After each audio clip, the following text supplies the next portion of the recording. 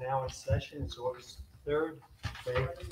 A couple quick updates. We have with us tonight Karen Arndt, our landscape architect.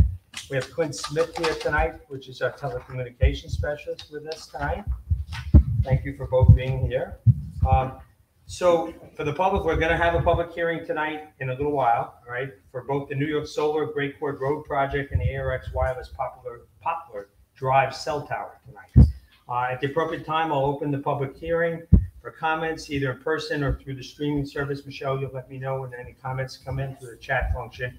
Public comments are not accepted for projects, for instance, the broccoli patch is the only other one on the schedule for tonight. So for the board, we've set up the broccoli patch site visit for August 17th.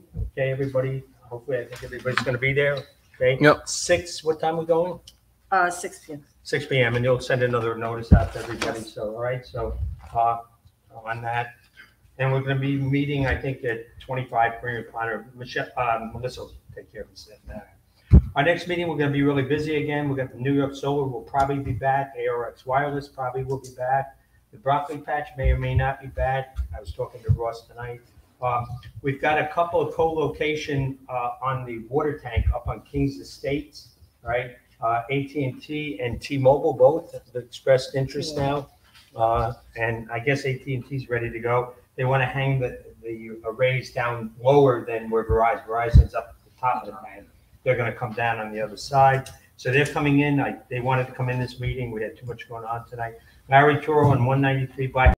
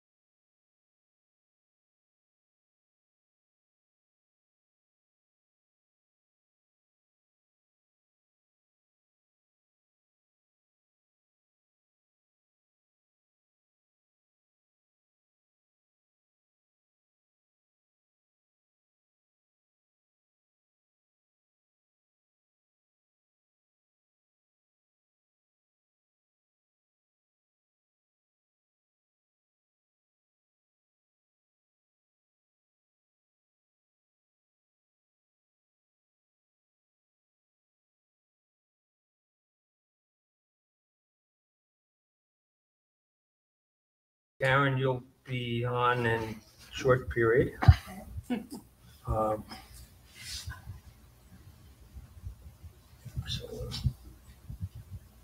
All right, want to go to the plan first, or what do we want to do? Go right to the plan?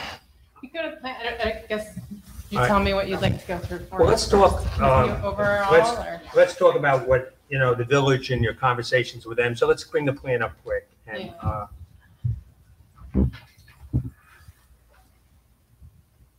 okay, which page would be a good one to show the, Probably page 3? This is 4, this is 3. I can blow these up. Let me blow this up. Go to the next page that shows the actual project too. That's like the rating. What, it's 2, 3, and 4? There we go, yep, this one's good. All right, so go ahead. So, Take the lead on this a little bit. concern last time I was here is with this water line main in this location. So since last visit here last month, we had our surveyor team go back out and meet with the water commissioner, and they again looked at the water line location and confirmed its exact.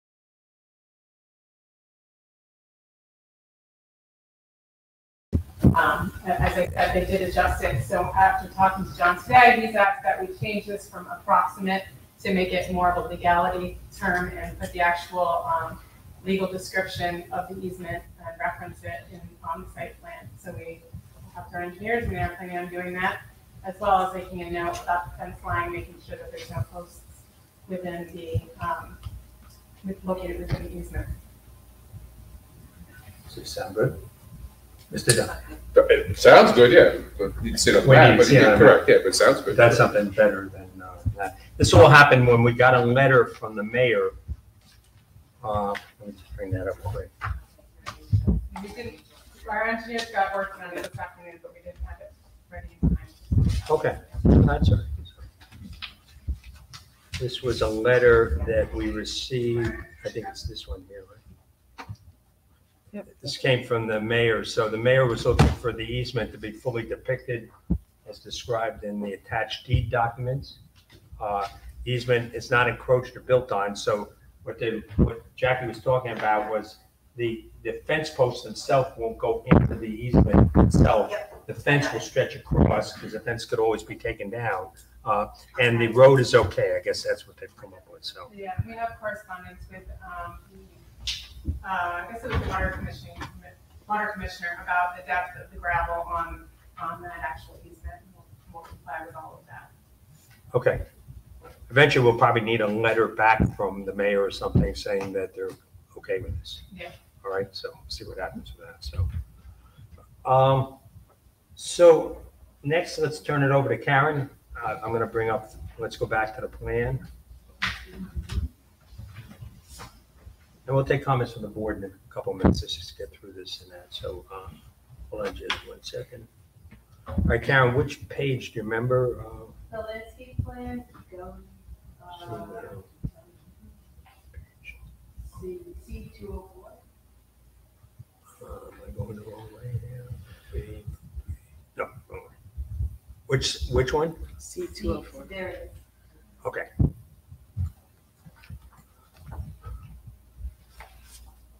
Okay, go ahead, the floor is Okay. yours. I'll shorten this a little bit so we can see the whole plan maybe. So we had comments from various neighbors, 161 Lehigh, which we looked into. And there's a mix of existing vegetation, I forget exactly where this is, but there's some brook and then existing vegetation. And then all these plantings that are going to grow and provide screening. The only thing we asked for them to do is loosen them up a little, which they did on the current plans.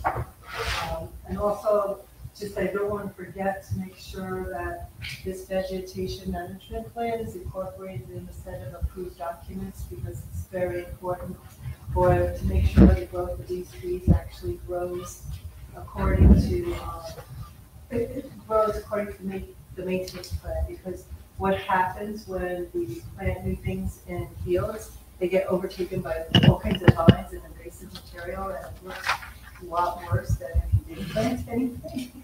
So, so this outlines maintenance measures that they're going to use to keep that, to prevent that from happening for a period of, I believe it's 5 years. Okay. Then we also looked into 3 and 4 Stanford Avenue, and there was just, I think that was more over here, and there was, we just asked for some of the plans to be a little closer because you could see kind of in like that. And then 168 Gray Court, that's down here. I think this is the one. And there's a lot of white pines already in the way, so we don't think there's much of a problem there. And then 186, which I think is over here a little bit more. There is a row of cedar trees proposed. Oh wait, this must be 186 right here. There's a row of cedar trees.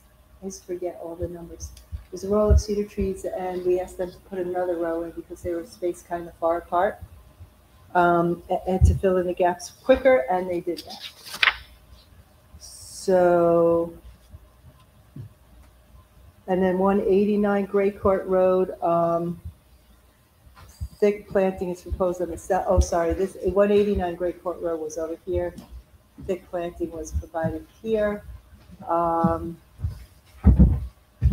And so there was most of the people that spoke last time, most of their views were screened or were going to be screened by proposed vegetation. The 2 that needed additional screening, they updated the plans and provided additional screening. So that is, so we are good with this landscape plan. I think they did a great job. We just have to make sure it's maintained, and that's why Karen, I have a question for you. we asked for this. Right up here, you added this, some of this. So there was, up there? I wish I brought, we looked at this so long ago, I forget exactly the properties. But one of the properties where there was some cedar, I think it was that one, we added another layer. I guess my question is, it looks like all this landscaping is done on this property and not in here. All of the landscaping, I believe, is on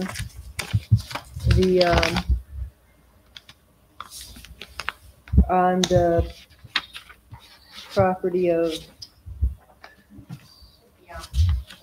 yeah, it should be all on the boundary.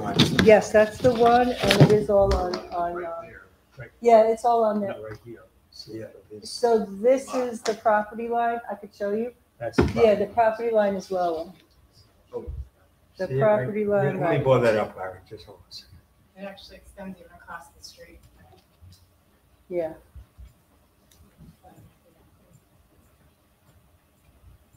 So yeah, the property line is right here, So you see the property. Oh, okay. See it. Got it. so. That makes sense. Now, I just had one other question, the board we'll go back to the board. So what about this house?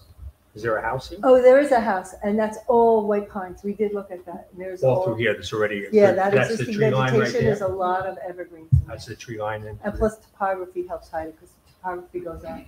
Okay. So, yeah, we did look at that as well. Yeah, these two will hardly see it with that thick vegetation there. This one had a little view this way, but now that all these will be planted or be mitigated. All right. All right, so, all right, hang in with us. So you finished? Yes. All right, hang in with us for now. So, a couple other things. They did receive a environmental no impact letter from the DEC for rattlesnakes, and what was the other one? Bog turtles. So there were no bog turtles and no, that came in from the DEC. Al, you had a letter? I did. Hold on just a second.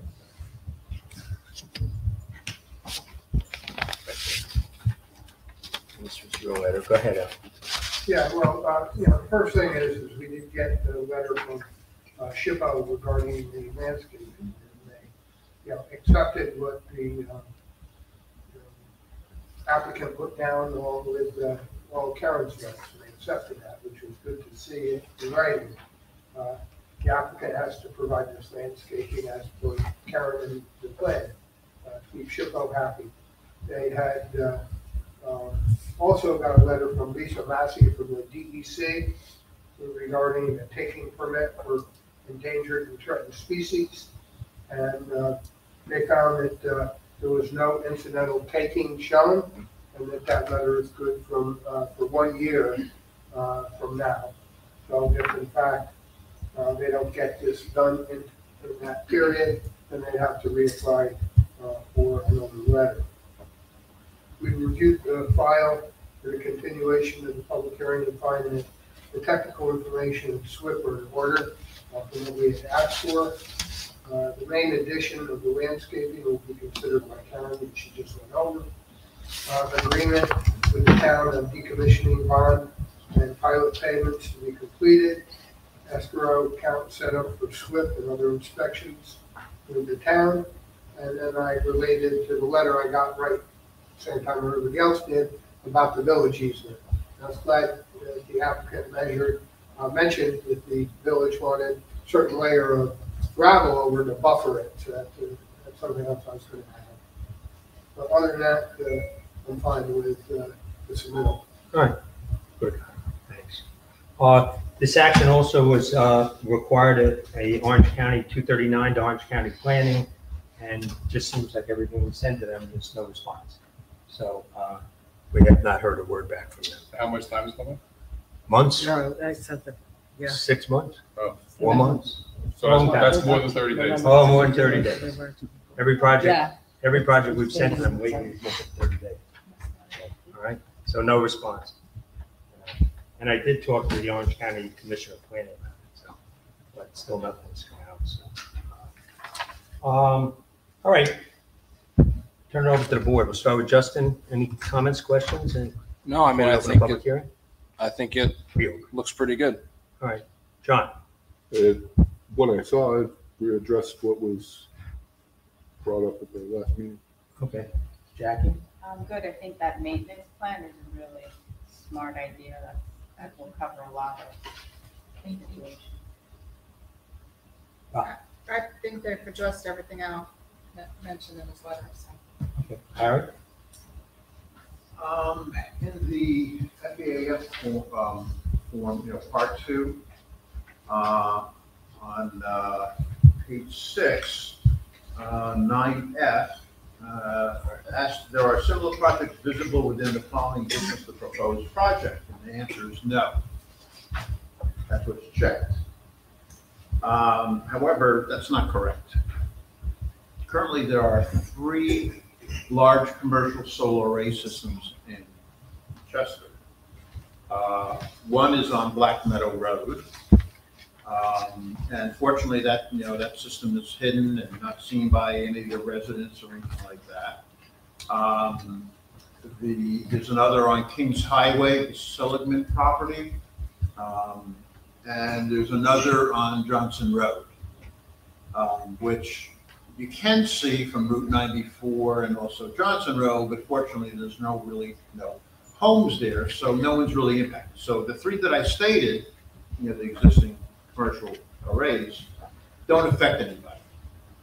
The concern I have is this is going into an area that will be affected by the neighbors surrounding this site. I do have a concern that no assessment was done on a potential valuation of homes. It will have an impact. What that is, I don't know. But there was no evaluation performed at all to see what that impact would be financially to the homeowners. I had requested many months ago photos of other similar solar arrays, and so far that hasn't been provided. There are quite a few photos that were provided surrounding the site, but I feel that they were selective and limited. Could have been a little more thorough. Let's see. What else? I know you said there's no outdoor lighting, but I'm sure there's got to be some, just like this, wherever your inverters and stuff. So how do you work at night if you have to do? We don't work at night. It's a community scale solar project. So there's not going to be any outdoor lighting? We don't have any substations or anything. That's fine. If there is not, that's fine.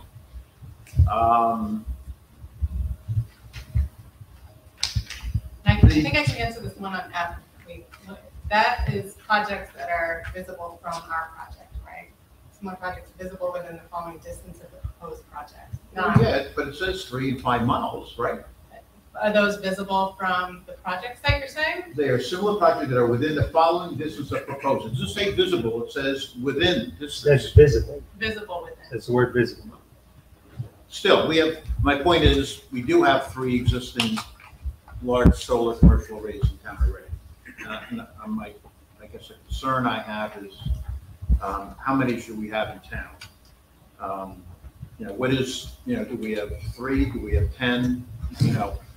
It's one thing if they're not visible, it doesn't affect anybody, but certainly this site would. But let me move on to there. The decommissioning,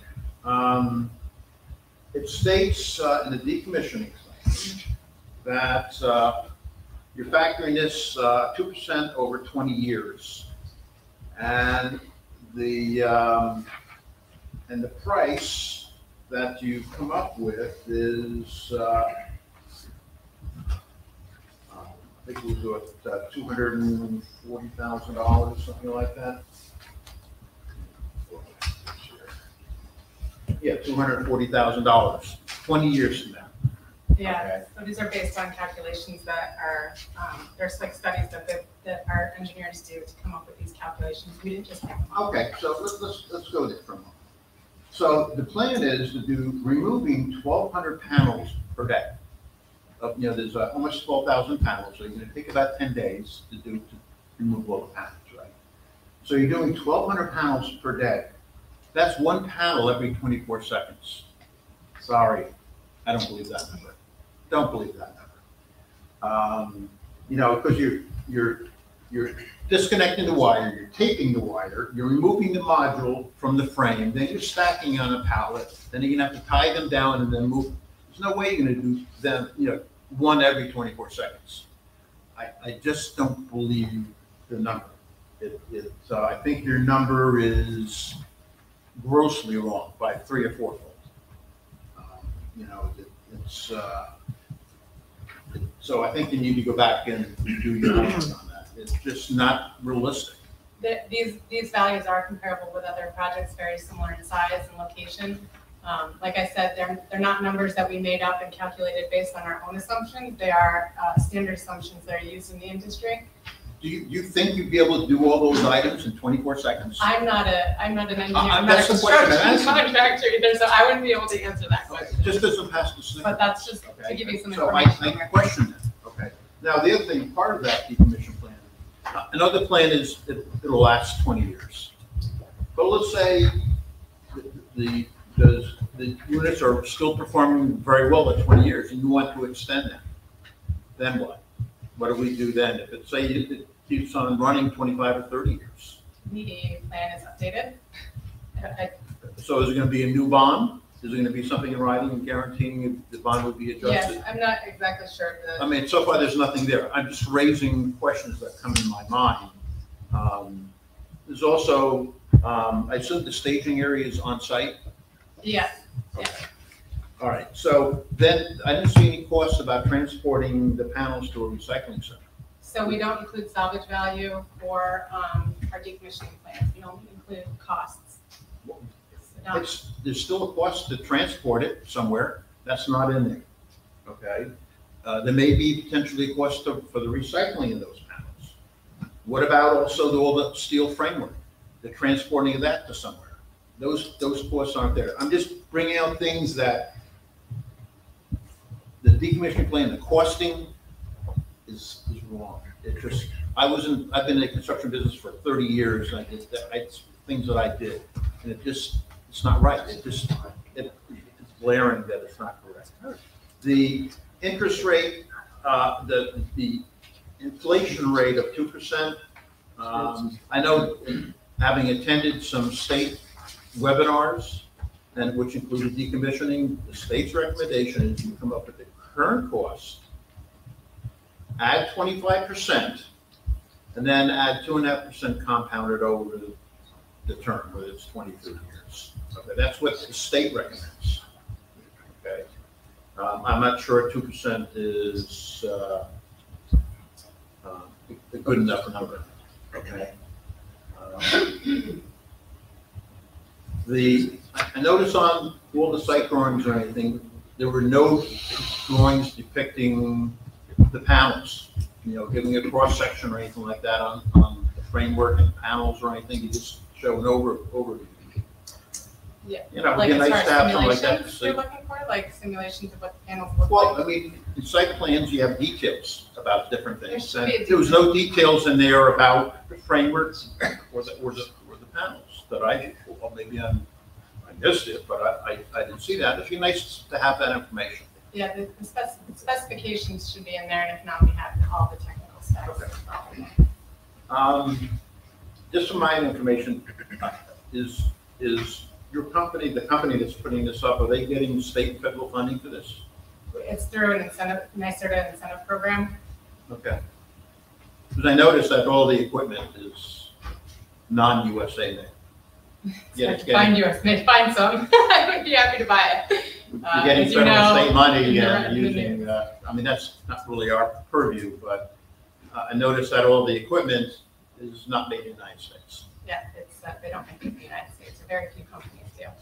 Yet they're getting federal funding. All right, that's enough. That's all I have. Okay, Doc. Yeah. Jack.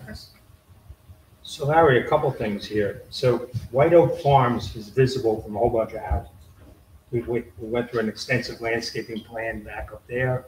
We had to put big boys or big giants, whatever we call those, Jackie, in there. So that definitely, Johnson Road was visible from, there's a private road going in there. You got the Dermers living up in there. So all those houses could see and saw the solar farm. So it's not that they're in, it's no different than here, right? The Black Meadow Road, your development up there, we had to put some screening, and we looked at some of the shots going down through there. It might be in an industrial, all these are industrial areas, or a farm. So that's not necessarily true. It also says the word visible, right? Whether you like the word visible or not, it says the word visible. So that's why the answer would have been no, because they're not visible from anywhere from this project here. It's not like there's a solar farm sitting next door. So the other thing is the bonding is pretty much always negotiated with the town. Al, you got involved in the bonding. The bonding numbers, Scott Bonasek, the town attorney, accepted the numbers and the bonds and all that stuff like that. So it's not necessarily our numbers or really our responsibility to do that. They do that, right? No, I understand that. Well, that's what you said. So you might say you understand. I'm just saying that the numbers aren't believable. That's what I'm saying. Well, but you got to go to the town board and talk to them. They're not numbers that we came up with here. Okay? They're numbers that they negotiated and came up with as far as that goes. So, all right, John, any other comments, questions? No. Justin? No. Okay. All right. So at this point, I'm going to reopen the public hearing. All right. Melissa, the mails, the notices were sent out, Times Herald record. Everything. Everything was correct, so let the record reflect the proper notices was sent by mail, and the legal notice was published. And that was actually the last time, not this time. We didn't do any kind of republishing for this. We explained this was going to be a continuation, and that there would be no new notices going out. So again, this is not a question and answer session here. We may answer a couple on that. And if you're watching on the screen with Michelle over there, you can chat in any of your questions. And then after we get done with anybody in the audience, we'll go ahead and take the comments from the stream. So at this point in time, I'm going to open the public hearing just the same as last time. Please just raise your hand and then come up to the podium if you could and state your name and address. Mr. Becker? Tom Becker, 163 Lehigh Avenue, Chester. Again, I just want to apologize for the last meeting and the complications that came about on the water line. I did meet up with Gary Green. We did review the location of that main. We found the markers that helped clarify where it belonged. And I'm glad to see that that took place and that things got corrected with this panels. It was a concern of mine, and I'm sorry for any complication for the board or anybody, but I'm glad it did get taken care of. And do you have the pictures I sent by any chance?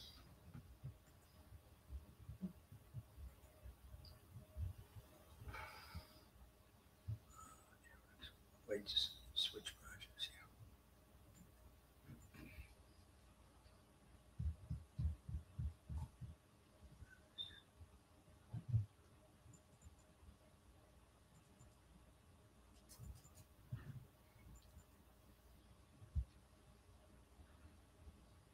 Yeah, that's actually a photo of 3 Sanford Avenue.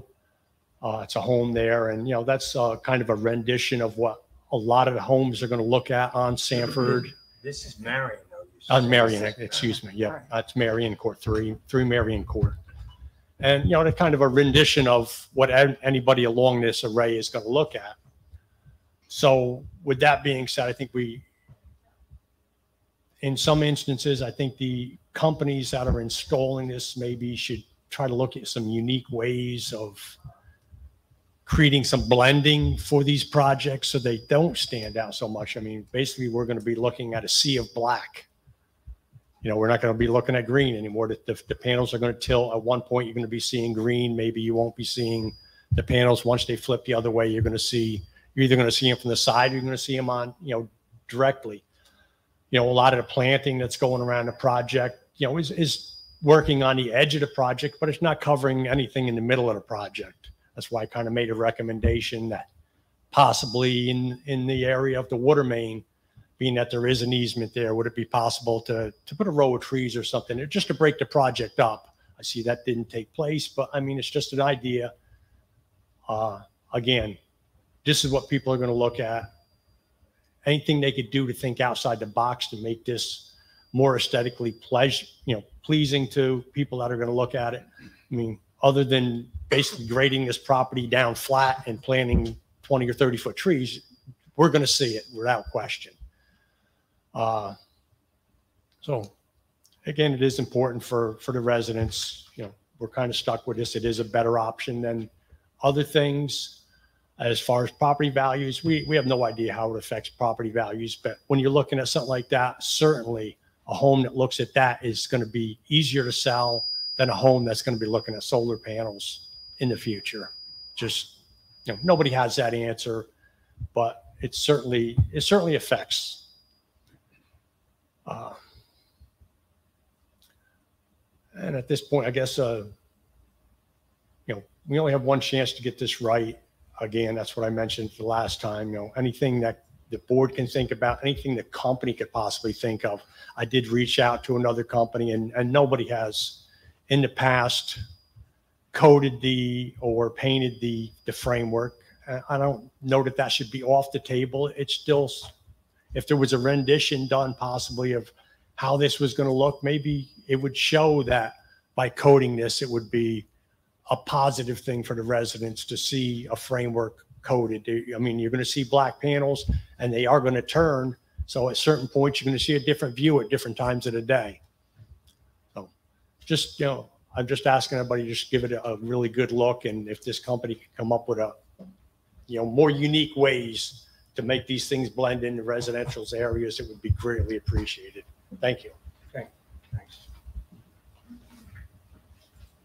Okay, next.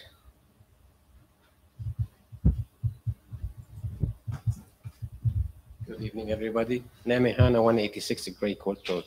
Would you be able, please, to go back to that new plantation that was Karen was talking about? Yeah, right This? there. Yes. Make it bigger size if possible, please. You want it bigger? Yes.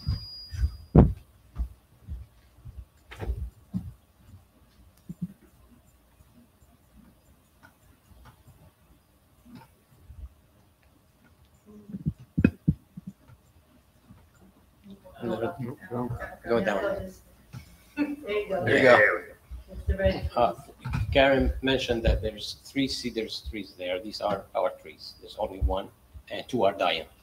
The 3 dying, like maybe 7 feet tall. And she said she wants to plant additional how many? There's How many? like, How tall you planning to plant them? there's 20 of them. Let me just look. Are they like babies or 2 feet high? Because They're trees 5 take, to 6 feet high. how long this may take? Did any study at all to get 20 feet high? To get 20 feet Yes. high. Because what I have is 20 feet, I can see the entire field after, with that height. Maybe 20 feet to 35 feet, that long, I never We'll measured it. take a- But you can see the entire field with that tree. So you're planning to put, how many you said? 10 feet, 5 feet? 5 to 6 feet. So this may take additional maybe 30 years to cover that field. I'm inviting I want to go on the record, everybody here to come to my property, and if I put that property for sale, would you buy it? With that land loaded with solar panels. I'm asking you, I'm gonna go on record, everybody welcome to come to visit my property. I am far 20 feet from here to the property, like from here to that wall. This is the distance between me and that property. Not that far at all. So you're gonna tell me you're gonna plant 5 feet trees to fix the issue. I don't think, if this was your property, you would accept it. These are, nobody visit, by the way. When did you visit? We didn't go in your property, we went to the. If you had been to my property, you would definitely consider a different story. No doubt in my mind. It's no brainer. I'm from here to that door. And you're gonna tell me you're gonna plant cedar tree? I know how cedar tree grow. It doesn't grow much. It doesn't go fast, no matter what you do. The only thing I could suggest as a possible alternative is to plant green giants. You're gonna- And one thing, and the other day I raised a point. These panels, they're gonna be turning, shifting left and right, or east and west, whatever you like.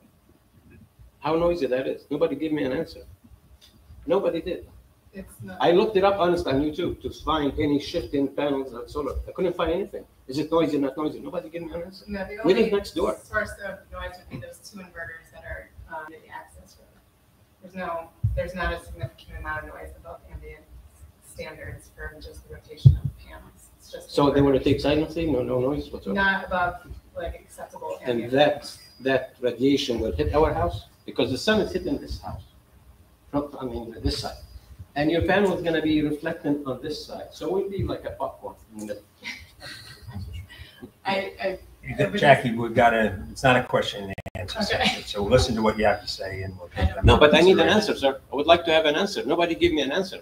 Raising this question again 1,000,000 times without an answer is pointless. Nobody can give me an answer. I don't want to get there. I said, oh, too bad. We noticed that now. That's wrong. It's not fair.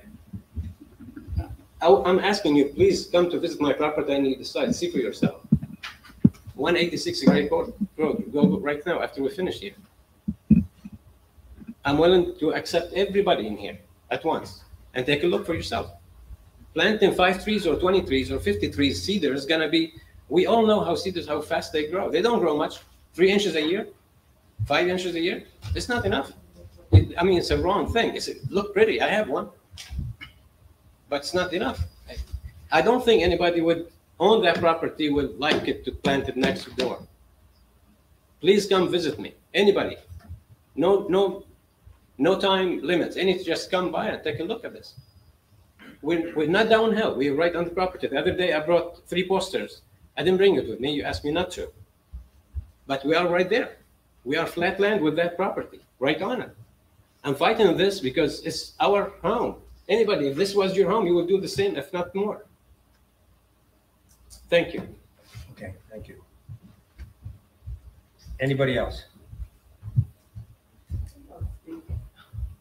Well, I came a little late, but. Name, address, and serial. Barbara Freer, 189 Gridcourt Road. Bring it down a little bit. I thought I saw my name over there. You want it a little less? No, a little down. You're on Oh, that's me right there, Barbara. So I don't know. I've never been to a planning committee like this before, board meeting. But I'm sitting back here, I'm listening, even today and previously. It seems like it's a done deal.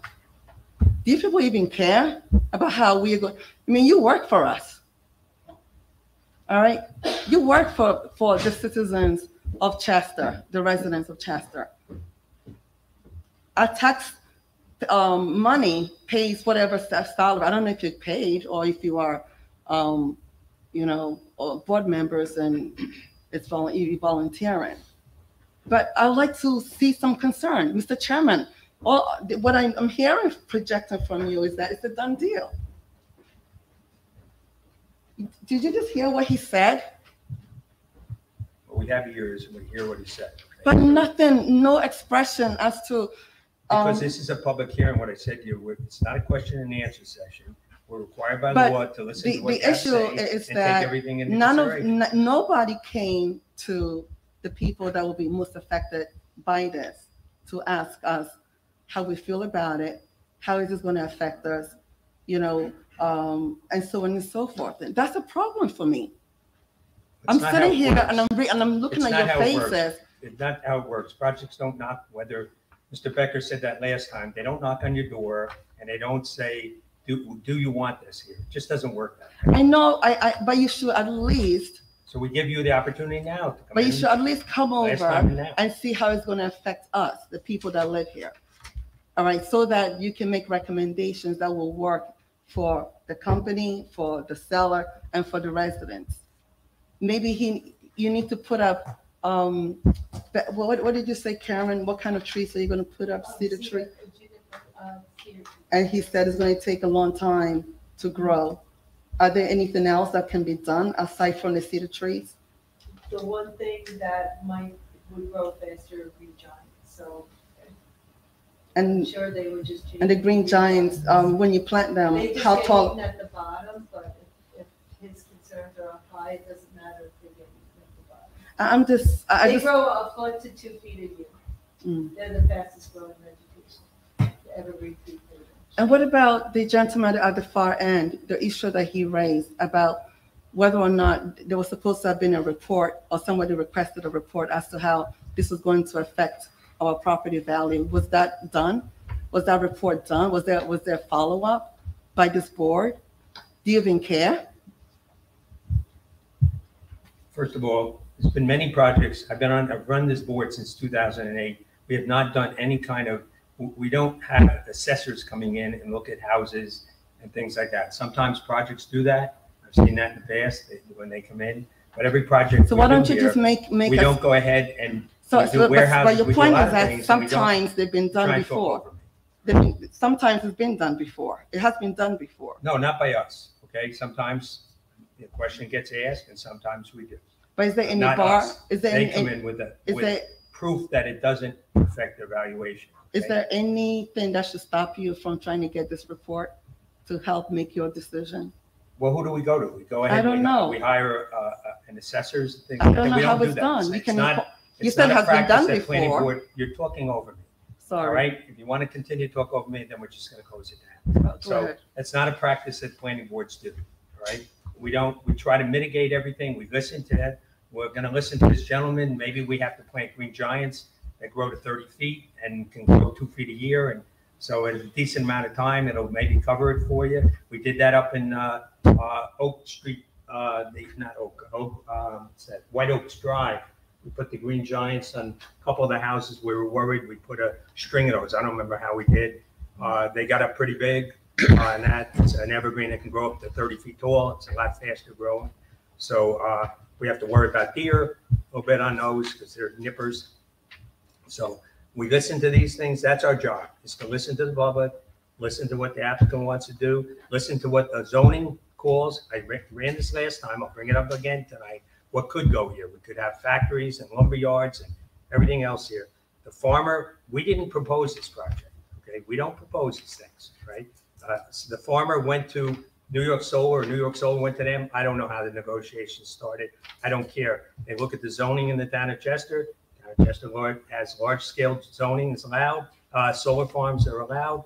Then they put a proposal in front of us. We listen to the public. We try to even before public was even called here, we engaged Karen to take a look and come up with some kind of a plan. And that's how the process works. Very simple. We don't nobody knocks on doors and says, oh, would you like us to be here? Well, because we know what the answer is going to be on every single project.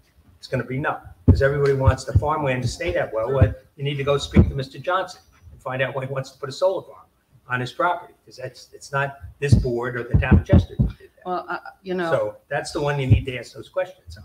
Well, no, the board approves also. If the board decides that it shouldn't happen, it will not happen as well. Isn't that true? We approve everything based on, we try to mitigate as best we can for the neighbors, and we listen to the neighbors and try to come up with the best possible package that we can for people. The fastest growing, Karen's is a magician here. If you take a ride up on Gibson, on Sugarloaf Mountain Road, and look at a substation up there and see what she did up in there, you don't even know the damn thing's there. And I couldn't believe in this short period of time, 10 years or so, it disappeared because of her work up there. So this is what we do. We engage a landscape architect to come in and work with us. We know that the neighbors were going to be affected. We do know that. Okay,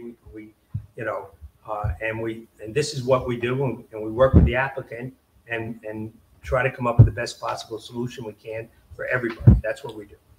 All right. The last time I was here, I did ask, was any studies done as to the, is there any health side effects from these panels going up? Does anyone know long term? No studies that can prove that as well. Same with the, what's the other topic? Not knowing, property values. There's been multiple studies all around the world for solar projects, and there's no studies that can confirm that there's any negative impact on property values. And people are shocking, yeah, but it's studies have been done. So with the water, I don't know much about water supplies and the easement and so on. Because this is so close to the Chester water system, is that what it is? Is there a possibility of leakage, of radiation, anything going to the soil that may affect our water supply? I mean, has any study been done about that? No. There have been multiple studies that have been done that. The old style panels that are from like 20 years ago, they did have material that used to leach into the ground. The new panels that we use do not. They're approved by UA standards of technical stuff that I don't necessarily have from the top of my head, but they are approved from the EPA. They're clean standards. No evidence of contamination from panels. All right. Thank you. Okay, thank you. Anybody else?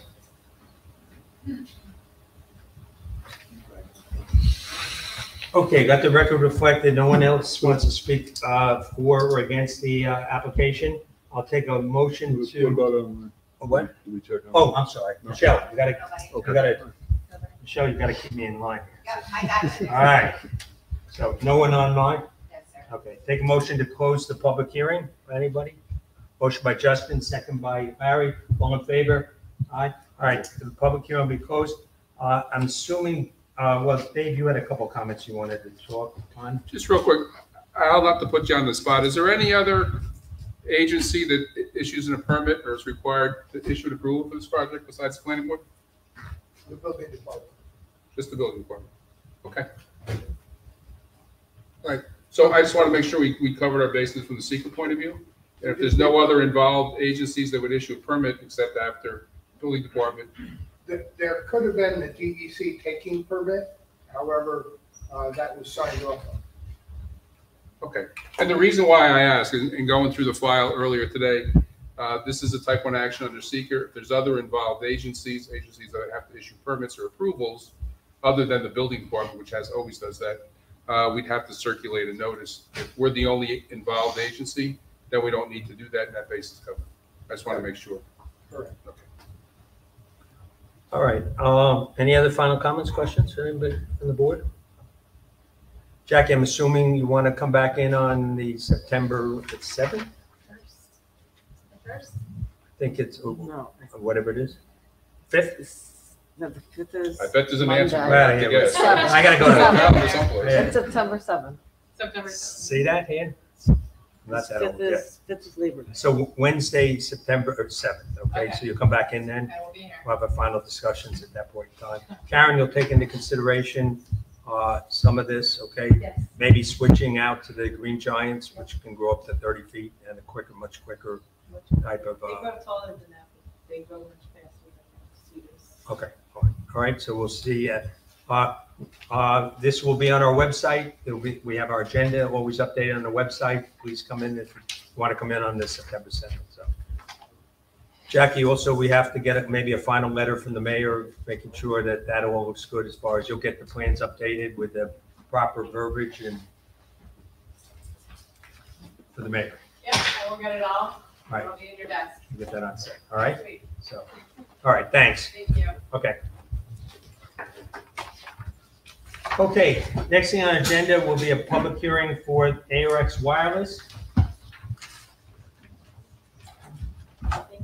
Paul? Quentin, you could come up in the front too.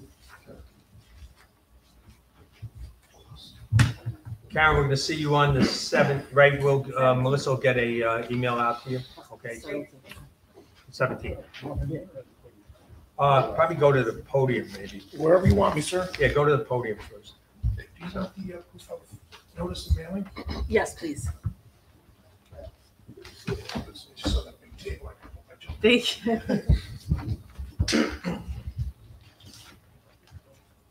All right, hold, just let me. All right, so we got a lot of stuff. Where do you want me to start? Well, sir, do you have a PDF called Aerial of Site? Ariel, hold on, just say.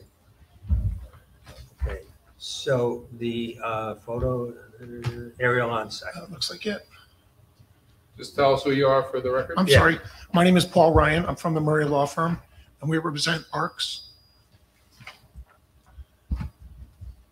I'm also here with Wasif Sharif, who's from Verizon, and he's been the RF engineer on the project from the inception. Okay. And we have Clint Smith, our telecommunications specialist with us. He works for you, Yes, he works for us. as does Mr. Fusco. There is a pointer, you may want to grab that pointer up here, There's one there. right by the mic. Oh, is there one up there There too? should be one at the podium. There's one over there. There's another. Okay. So you walk us through whatever you want us to show. Tell me if you need it blown up more or whatever. Okay. The parcel in question is a 4.6 acre parcel that used to be a wastewater treatment plant for the town. The town actually approached ARCS and Verizon about putting a tower on the site, so they recognized the need prior to us getting involved. It's zoned SR2, so cell towers are permitted use there. What we're proposing is 150-foot pole with a four-foot lightning rod on top. Verizon would place their 3 antennas or their 3 panels of 3 antennas on the top at the 146-foot level, and then there'd be co-location for other cellular vendors below Verizon. The access for the property would come in from Poplar Street. Ooh. Could you put up another one called overall site plan? Let's see.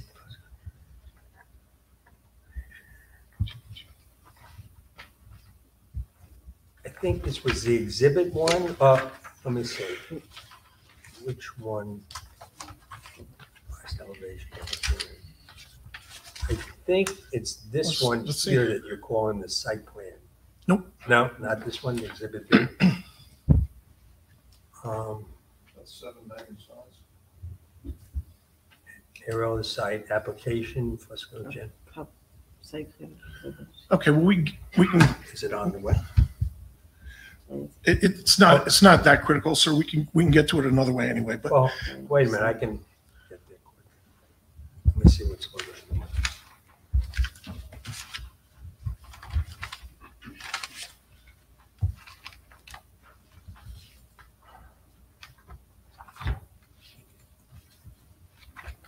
These are all the documents I have listed on site. Aerial site. Okay. Site plan and exhibits. there you go.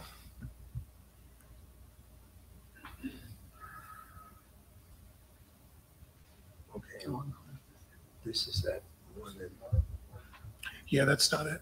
this is not it? This is back to exhibit B again. This is what they sent This has us. got a I lot mean, of- this does have your site plan on there. It might be in there. Oh, okay, well, we can use this. All right, so all right, let me open up the other one because the other one's gonna be cleaner. Exhibit B, hang on just a second.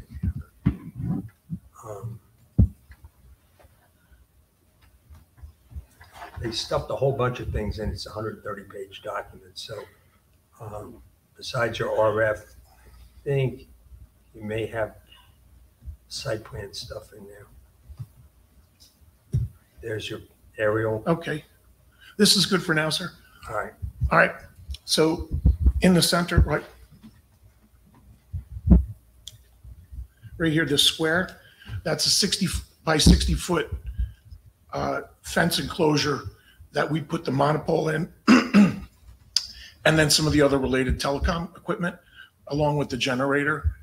And that's the limited area of physical ground disturbance. There's not a lot of clearing that's necessary here. It's flat and level. There's no wetlands on the property. We meet the setback requirements if you take into account the parcel over here is also town-owned on the bottom right of that diagram.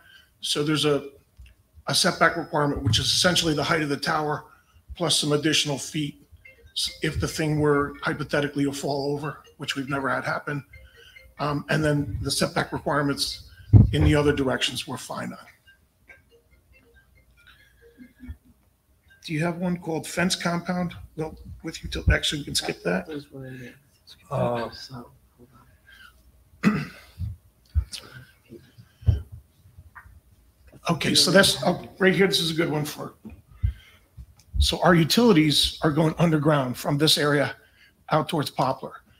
This is the area we're going to have an easement on either side of the road, but it's again minimal disturbance.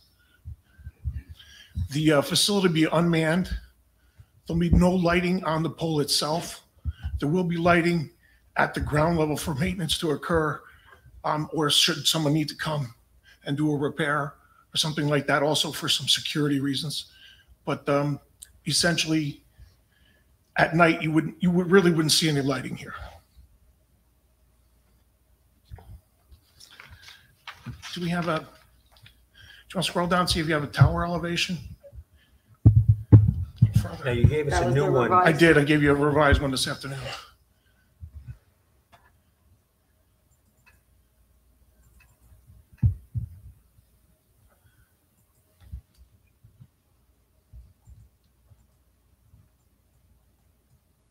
I have to pull this up a bit more.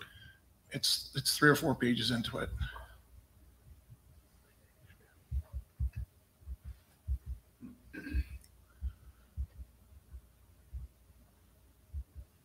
Can I mention something about this project? No, not now.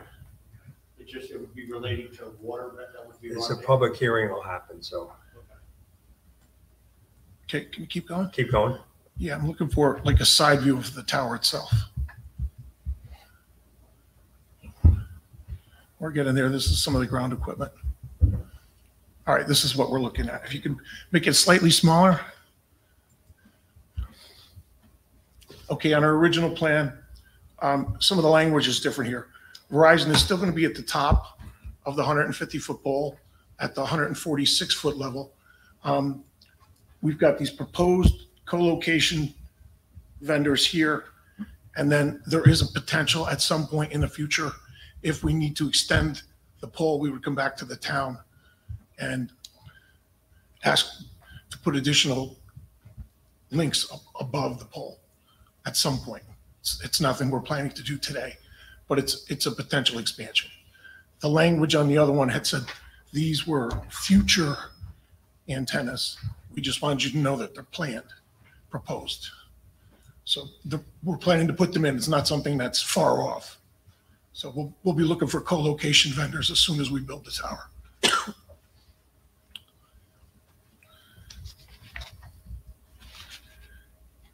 There's no need for aerial lighting on this. We checked with the FAA.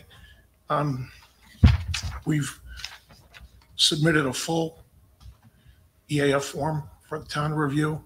We've started the dialogue with your telecommunications engineer and with your other engineer, Mr. Fusco. We've addressed a lot of the questions that have come up. There's still some lingering issues that need to be resolved. But our application is solid and complete. And I'm ready, I guess, for questions from the board. All right, so let's talk a little bit about what happened last Saturday. All right, so there was a balloon test run last Saturday. Let's see.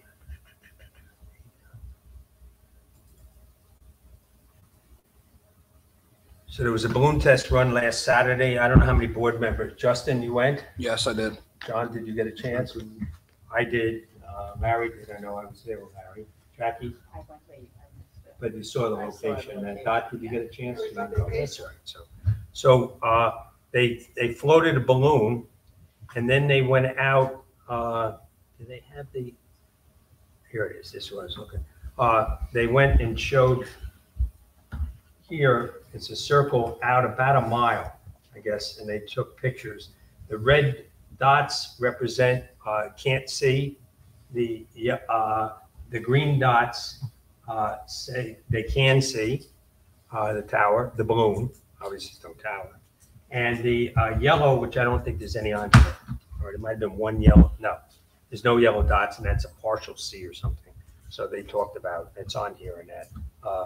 So then they went from there. Obviously, this area here will be the most affected right here. This is Walt Lake Estates up on the top, in this area. And then they went out towards Chester. This is LaRue Road, running out this way. They went out into Monroe, into School Road. They went into different places and stuff like that. And then they came up with, they took all those, they created, a number. Let me blow this up a little bit more. It's easier to see. So now you can see they have numbers. And on the numbers, if it's green, their photo analysis shots are saying it's going to be visible from those locations. The reds, it's not going to be visible. They numbered them, and then they came up with pictures. So what they did with the pictures.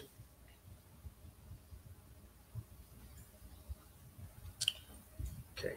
So first of all, I realize that a lot of the public maybe sometimes doesn't understand this or see it, but we're not closing the public hearing tonight. So you're going to have a chance to go home and take a look at this, hopefully, if you want. Look it out on the web and see what they come up with. So basically in the pictures, I'm not going to go through each one. They took a shot here. So for instance, on this one, let me go down a little bit on this. So they said this house here, this is the existing shot. We can see what they did here. We can see from where the white car is, there's the balloon going up at 150 feet. And that's this shot that they're saying it's going to be visible from. And then they typically did two simulations, which is if they do not do an evergreen type of a tower, this is the way it would look. And now, obviously, that's not there right now. Okay, this is photoshopped in here. And then the next one should be an artificial tree, right? Right there would be. So this is what they did throughout the pictures. Okay, so if it was visible, they went and took a look, and then they shot saying that, okay, it will be visible, and this is what it would look like with a tower without evergreens on there, and this is what it would be looking like with a tower with evergreens. So this is what they did. So that's a pretty complete report. They went out about a mile, spoke to the guy who was from Rhode Island, and he took all these pictures and went on different locations. And that I had suggested to him that he gets out on the LaRue Road. Obviously, the development, that was a no-brainer. So I mean, that wasn't even a question whether he was going to take pictures inside there. But the next one would have been when he went out a little bit further out to LaRue Road and the surrounding area. And he told me he shot about a mile on out. So so these are different shots. You should take a look at these. You can look at them on the web.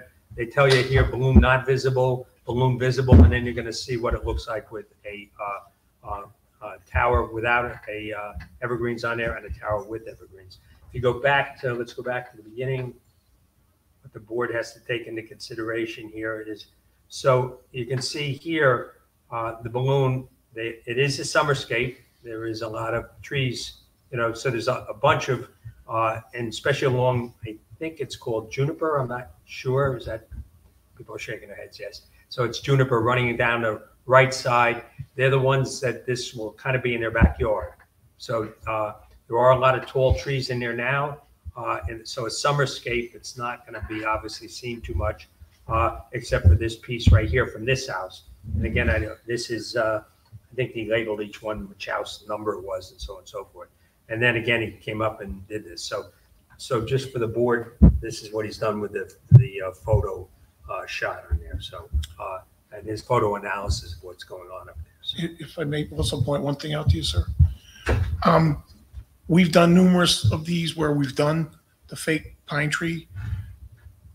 In this location, it's going to be up to the recommendation of this board what we do with this. But a lot of times, the extra bulk from making this artificial tree can have a negative effect and actually make the pole stick out a little bit more versus a skinny gray pole.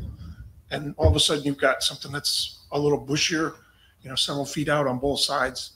I mean, it's an aesthetic question. It doesn't impact our functionality, but when you're taking into account the visual impact, you may want to think about that. All right. I mean, we're going to have to take that into consideration. They show pictures from even further out, and what it's going to look like on LaRue Road and some of the other spots in that. So that's the photo analysis in that. I just wanted to show the board real quick. I took two pictures. One is we've had a long-term cell tower on Nancy Lane off of LaRue. It's up on the top of the hill. So this is kind of what an evergreen. This is an older one. The others might even be a little bit different. I have to say, I shot this from Nancy Lane. There are houses right in that general area. And this is a Verizon tower up in that area. Someone else, T-Mobile, someone might be Colo on this one here. And then I shot this one. This is from now this is real. This is not Photoshop. This is the Pine Island Scenic Farms golf course. It's a little golf course up there with a great driving range. Anybody likes to play golf. So I shot this. Shank one to the right. Yeah, I hit the picture, right. So I took this. This is off in the distance, but this is kind of almost like a little bit of a similar situation here. You can see the tall trees, and you can see the way a tower sticking up. This is quite a big tower, too, I'm assuming. I didn't ride up there. I'm not exactly sure how to get there. I think it's actually in New Jersey. Or Clint, you know where it is. Is it Jersey? Pine Island, it's on Majinsky's farm. It's in Pine Island, so it's up above the golf course, right? Up Yes, in there. it's about 125 feet tall. Right. So this is what a real one, not simulated, would look like with the trees, with the trees that are 60, 70 feet tall. So this is what it would look like. So this is what the board has to take into consideration a little bit. Which one we may think that would look better in that area. So, Al, you did a report. I'm going to go and see what else we need in there. So hold on just a second. Then we're going to turn it over to the engineers that are here, Clinton, Verizon. But Al? Yes, well, I did review a letter from SHPA, and in that regard, they had suggested a balloon test and a visual assessment, which they didn't know was being planned, obviously. And so that was something that they had made note of. And the board has to review, as Don said, the acceptability of visual issues that you've seen. Or if you want more, you should ask for it. We reviewed the geotechnical work and foundation, which were sent to us, and that appeared to be acceptable. We reviewed the diesel engine that they sent to us, or generator, I'm sorry. My only question is, how much diesel storage and where? Is it in the generator or outside the generator? Which plant? I really didn't see that. Might have been there, but I didn't see it. The other is, we had discussions with representatives of the project. I called them after they called me, talking about possible decommissioning bond. And I believe this would be in the contract with the town and not the planning board issue. That's why I copied Scott Bonasak on this, because he would be preparing that agreement. There should be an escrow for supervision in the contracts of the town, and the endangered species report would be required from their engineers to us. And, board comments, and that's pretty much it. So you're gonna have to do some kind of just see if there's any kind of endangered species. I guess the mapper shows It that showed up on the map. it showed a possible, it was brown up there, so that means there's potential. Just the word potential up in there. So you're gonna have to get somebody. His feedback has already been referred on for action. Okay, so it So has. we'll get back to you with the oil tank and the information on the endangered species. Thank you. So what happened with SHPO is SHPO called me, sent an email out to me. Someone sent them the public hearing notice. I don't know, somebody in the public, I'm assuming, sent them. And that's why she called me. I had sent her the site plan, and then they came back with this. Okay, this is from SHPO. Her name was, I forget her name. Gabriella Sabata Mora. So, so this came back from her. So basically, she did not know, at that point in time, we didn't know when any kind of, the balloon test wasn't done. We just got on, I would say, Thursday or Friday of last week, we got the photo analysis. So we've not submitted anything back to SHPO. I guess, I don't know if we're obligated or not to do that or what. I don't know. Have I seen the letter? When did it come? I sent that last night, right? Was that the one? No, this went out earlier. That's just the SHPO one. Okay, that was, So the mapper did show archaeological, so it should go to SHPO. Well, it went to SHPO. Yeah, that's So right. they didn't have any kind of archaeological thing here at all. So basically what they're saying is since Goose Pond starts probably 500 feet from their from the 4 acres that they've leased, and then goes all the way down Bull Mill Road, then across Bull Mill Road, all the way over to 17M in the near the Craigville Road intersection. So it's approximately about 2,000 acres. So she was concerned with about 660 acres with possible view shed. Now she realizes that they talk about, the need, we're gonna talk about the cell phone need up here and that, but she talks about the need versus, whatever we can do to mitigate whatever we can up in there. Now she's talking about, I don't know where they're getting this 660 acres from. They're telling you about a third of the park. I think if you go up on Goose Pond Mountain, obviously if you get up high, because as they took some photo shots on Debbie Court up in that area and Sugarloaf Mountain Road, but you'll see how small everything looks when you get up to that point up on the top there.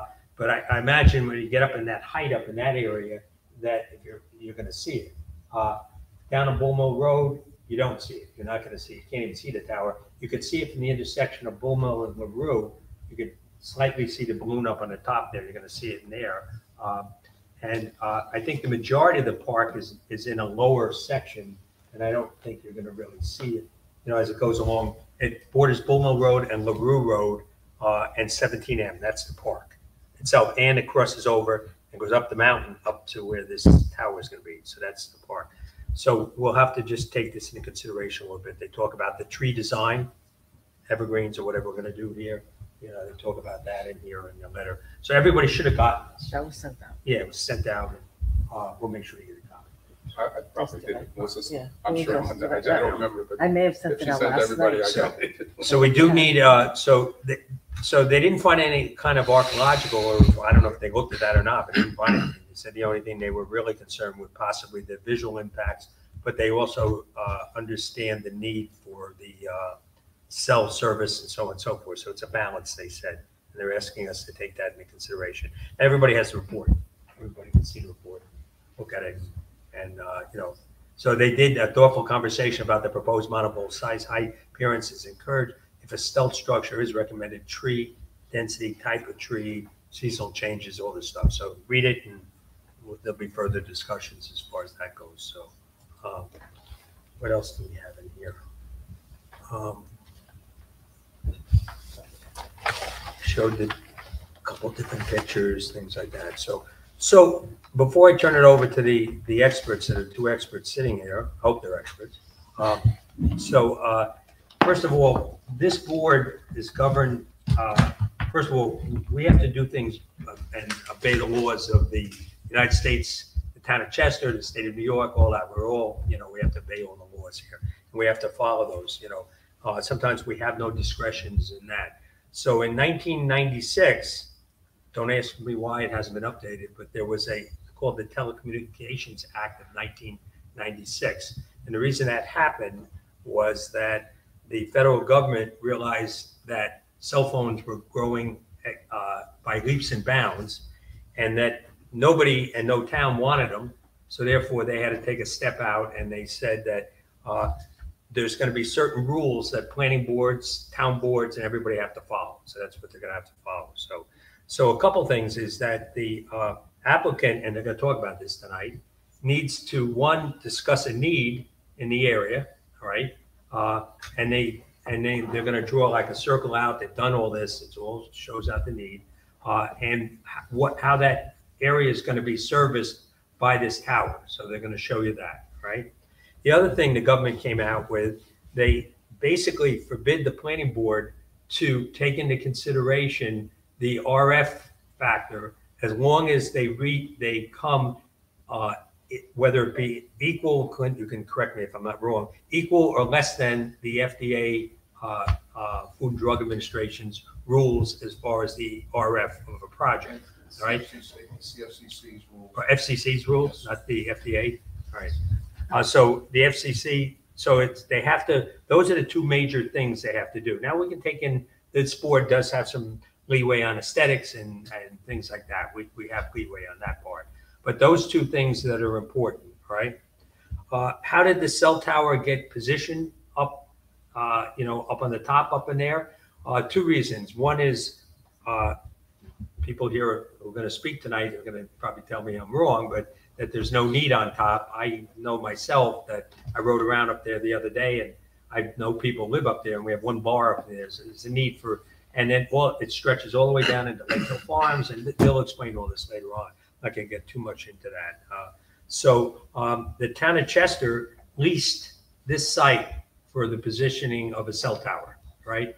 So someone's going to say to us, well, why did we pick this? Well, the planning board didn't pick this, right? This was something that that ARX Wireless came to the board, did the right thing. I'm not saying right or wrong thing, talking about submitted an application, it has to go through. You can see everything that we require and need here, and will still need even in the future and all that. So that's how they got here, okay? The town of Chester signed a lease. I don't have a copy of the lease. We don't really get into the legalities. That's really the town lawyer. Oh, we have a copy of the lease. We have a copy of the lease? Yeah. Yeah, I mean. This town attorney sent to us a while ago. Right. Is there anything we should note on the lease or anything like that? No.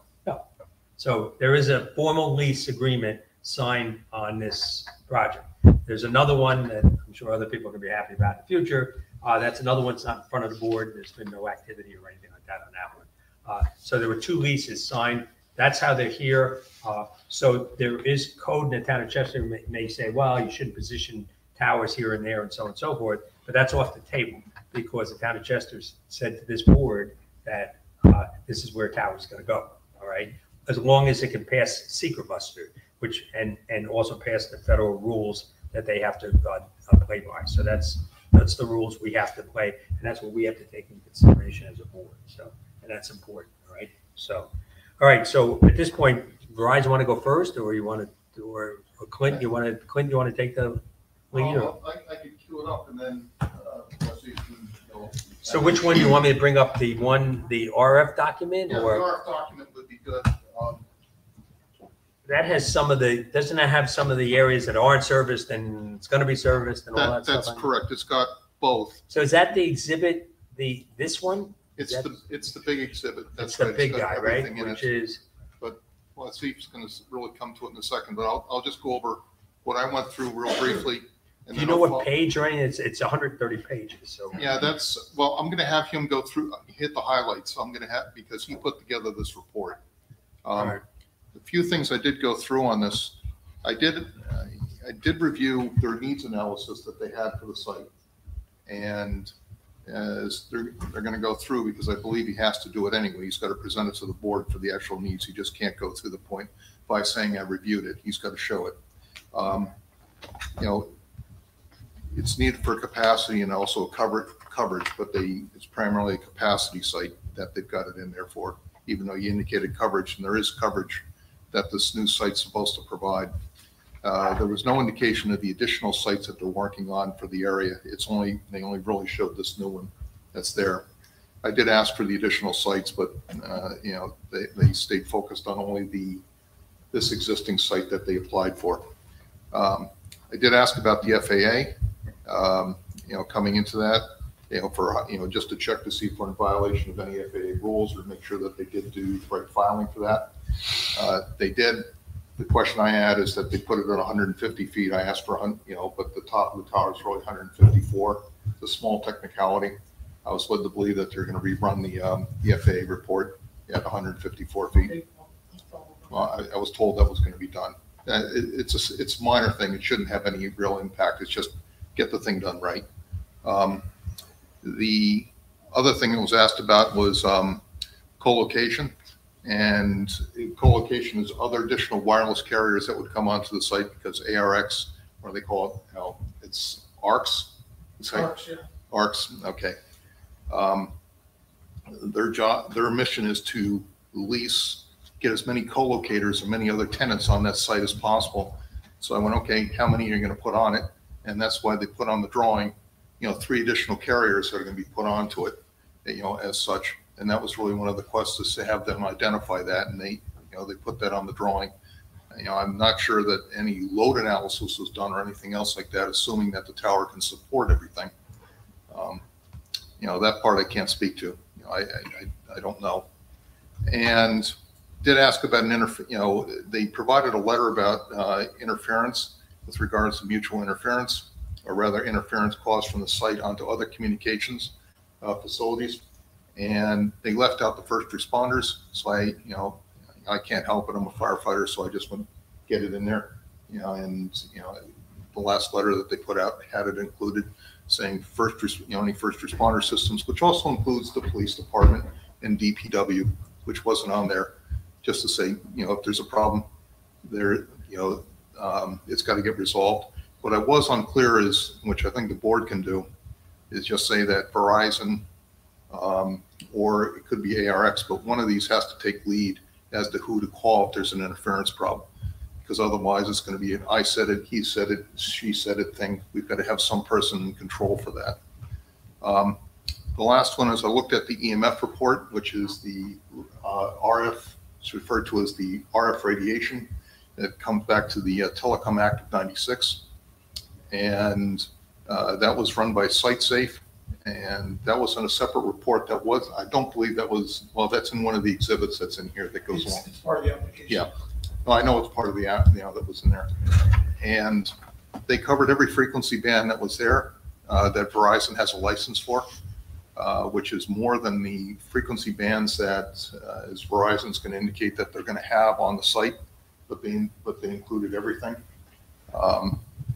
And the report run by SiteSafe was good. And it showed, they were in compliance, of the FCC rules with regards to EMF compliance. when we have a new co-locator put onto it, so like, AT&T comes on, they have to rerun the report. Like AT&T will have to run the report to show their impact plus Verizon's impact. It has to be done every time. Plus also the carriers have to do it on a yearly basis. They have to show compliance every year. Typically, nobody chases that down, but they're supposed to supply that on a yearly basis for compliance. And typically, as a normal thing, it's just one of those things that's just forgotten because it has to be followed up on. And nobody gets praised for following up on a report like that. They don't submit it, nobody asks. All right. And I think, for right now, Wasif has got, quite a few plots. He's going to show some capacity plots, which we've got right here. He's showing on, there's for both the Neptune and also the Silvertail site. He's got some plots that show certain capacity metrics that they use to determine whether a cell site's in compliance with their capacity requirements to serve customers. And he's got some other plots later on that are going to show for coverage that's going to attempt to show a need for why the site's needed for coverage, being able to support for coverage. The most glaring piece is that it shows a need for capacity. There's a capacity need. There is some sections that they need for coverage, but the capacity site is really the driving point that's behind this, that they need it to support customers. And I think it's better for you to go through this report, and I can, it'll be easier. But we did go back just as a point. We spent a couple hours on the phone going through his report, and it was a very healthy and constructive conversation that we had. There was back and forth, and I was pushing him, but in all fairness, came back, responded, answered the questions that I had, the written questions I had, came back to him, and in all fairness, that we did answer them. It doesn't mean that there aren't other questions that you could ask, but at least the ones that I asked, he came back with. Okay, thanks.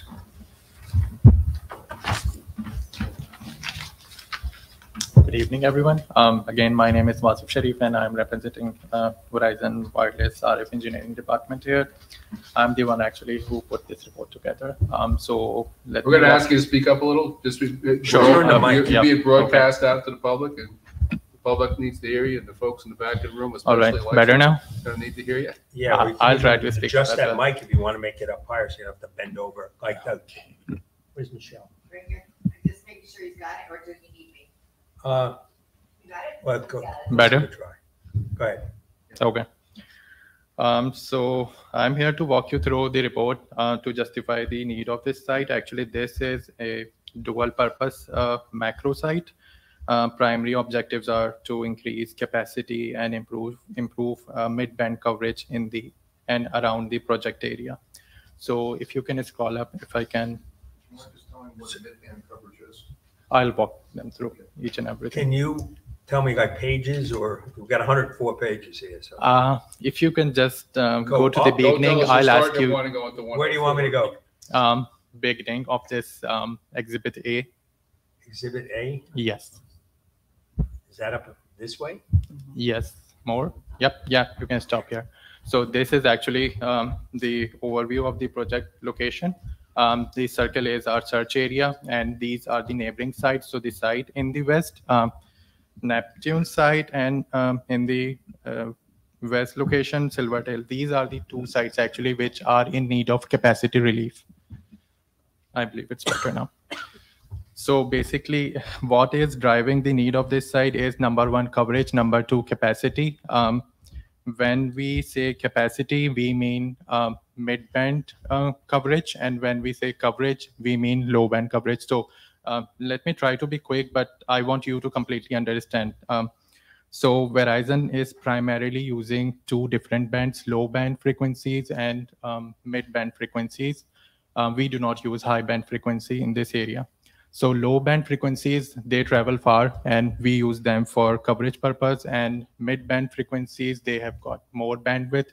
We use them for capacity, but the drawback is higher frequencies travel less than our low-band frequencies. So what's driving the capacity need? we already have coverage, but from the low band has very limited bandwidth, 25 megahertz from each band, and all different carriers, they share the low band. So we have like 5 megahertz or 10 megahertz from low band. So we have coverage in these areas, but from low band. And if you scroll down, I can show you the coverage plots.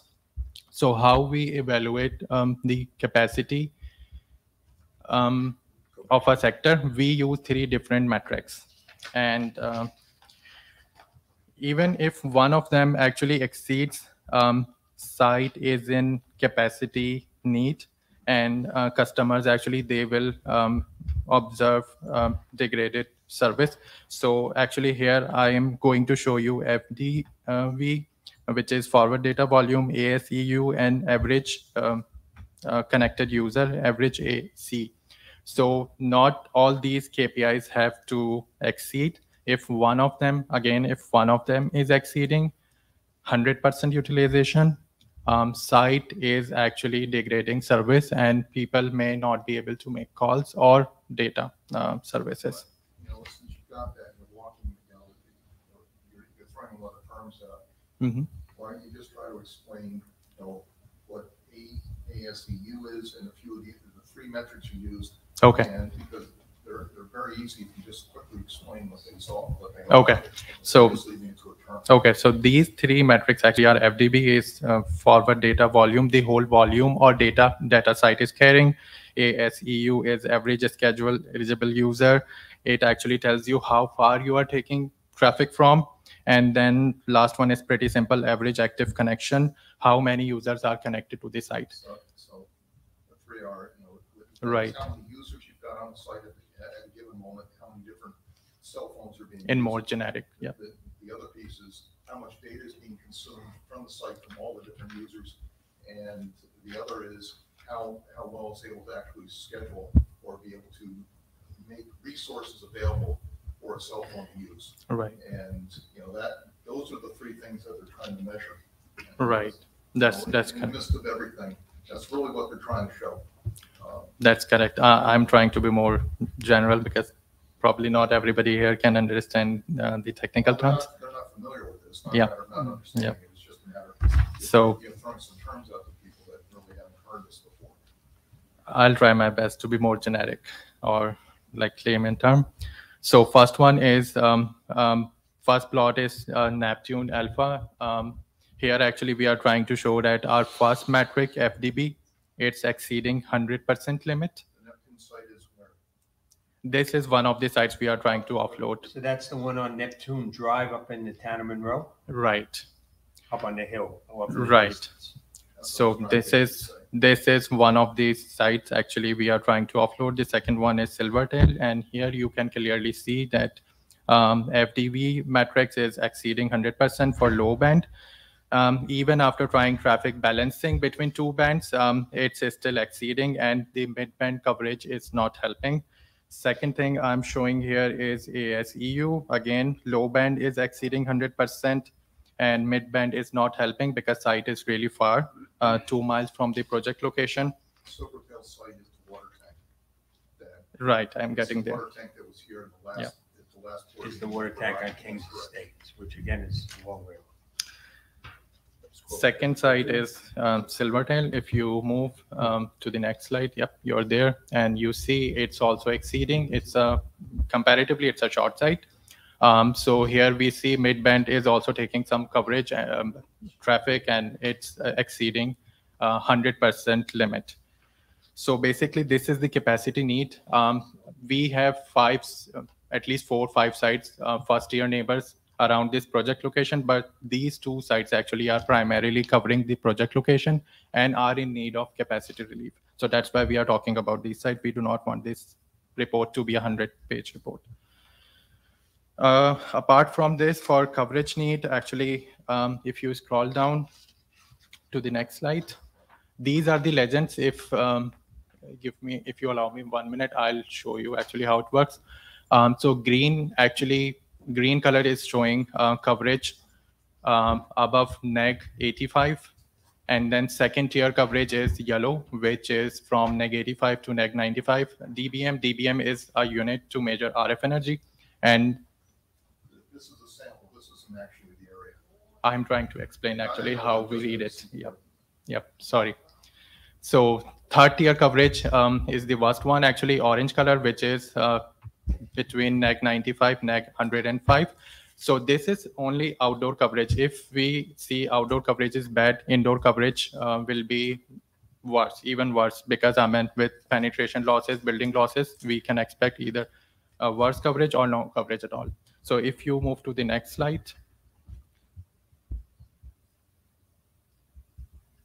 All right, next.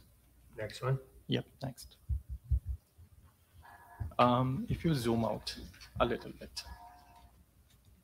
Yep, this is perfect. So here this is actually not related to coverage. It's showing capacity relief that new site is going to provide. I'm taking you back to capacity point of view.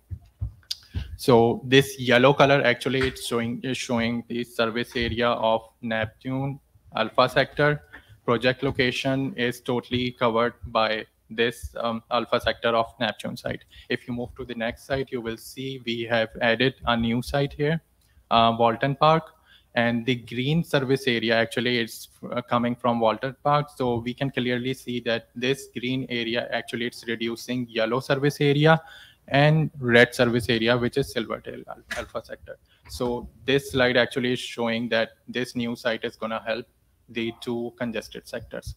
And for coverage, if you move to the next slide, this is our low band coverage, and we clearly see that residential area is covered by Neptune site, which is already congested. We saw that utilization was exceeding 100%. And there are few roads which are in second tier or third tier coverage. You see these roads are in yellow or orange color. If you move to the next slide, we will see when we add this new site, Walton Park, this is actually improving coverage. It's making first tier coverage on these roads and in this residential area in the northeast of the project location. So this is from low band. You do not see much coverage improvement because low band coverage is already there from the neighboring sites, which we are trying to offload. Next thing is mid band coverage. This is the main thing actually. So these red areas, these are not going to be covered, or what's the different colors here? Okay, so these different colors actually are showing different coverage tiers. So green is where you have the best coverage from this site, -85 and above. Second tier is yellow, where you will be having from -85 to -95, second best coverage tier. Third one is orange, which is from -95 to -105, and anything below -105 will be unreliable. So that's why we are not showing any coverage, and this will be no coverage area. So which are the no coverage areas for security? So anything that's in white here, it's no coverage. So this is actually a good point to show that even with this tower height of 150, we still see that there will still be some areas with no coverage. So the red is not getting good coverage. Red is third tier coverage. Outdoor coverage will be okay. Indoor coverage will be spotty. Will be what? Like unreliable kind of coverage. Yeah. Okay. All right, next slide. Yep, next. This is actually our mid-band coverage. So this is from our capacity band, and if you scroll up, actually, yep, you're right. This is. So we see that. Can you zoom out? Zoom out? Yep, a little bit. I can see the headers actually. More. More? A little more. Yeah. I want to see the header actually. Right. So this is our existing 2100 coverage plot. That's what we refer to as mid-band, right? Right. 2100 is our mid-band. This is our capacity band. We see that Walton Park area is being served by Neptune. And if we move to the next slide, when we add new site, Walton Park, we are going to get new best server in this area, which is in green, coverage from proposed site. And if you move to the next slide. So here we clearly see that our capacity band is not able to take traffic from this area. Why? Because the coverage is in third tier. So that's what I was trying to explain. If outdoor coverage is in third tier, indoor coverage will be worse, or there will be no indoor coverage. So that's what we are trying to show, that without this site, the whole residential area on the roads around the project location, either we do not have mid-band coverage, or if we have it, it's in third tier. If you move to the next slide, you will see that with the addition of this new site, the whole project location and the surrounding area will be having first tier mid-band coverage, which is our capacity band.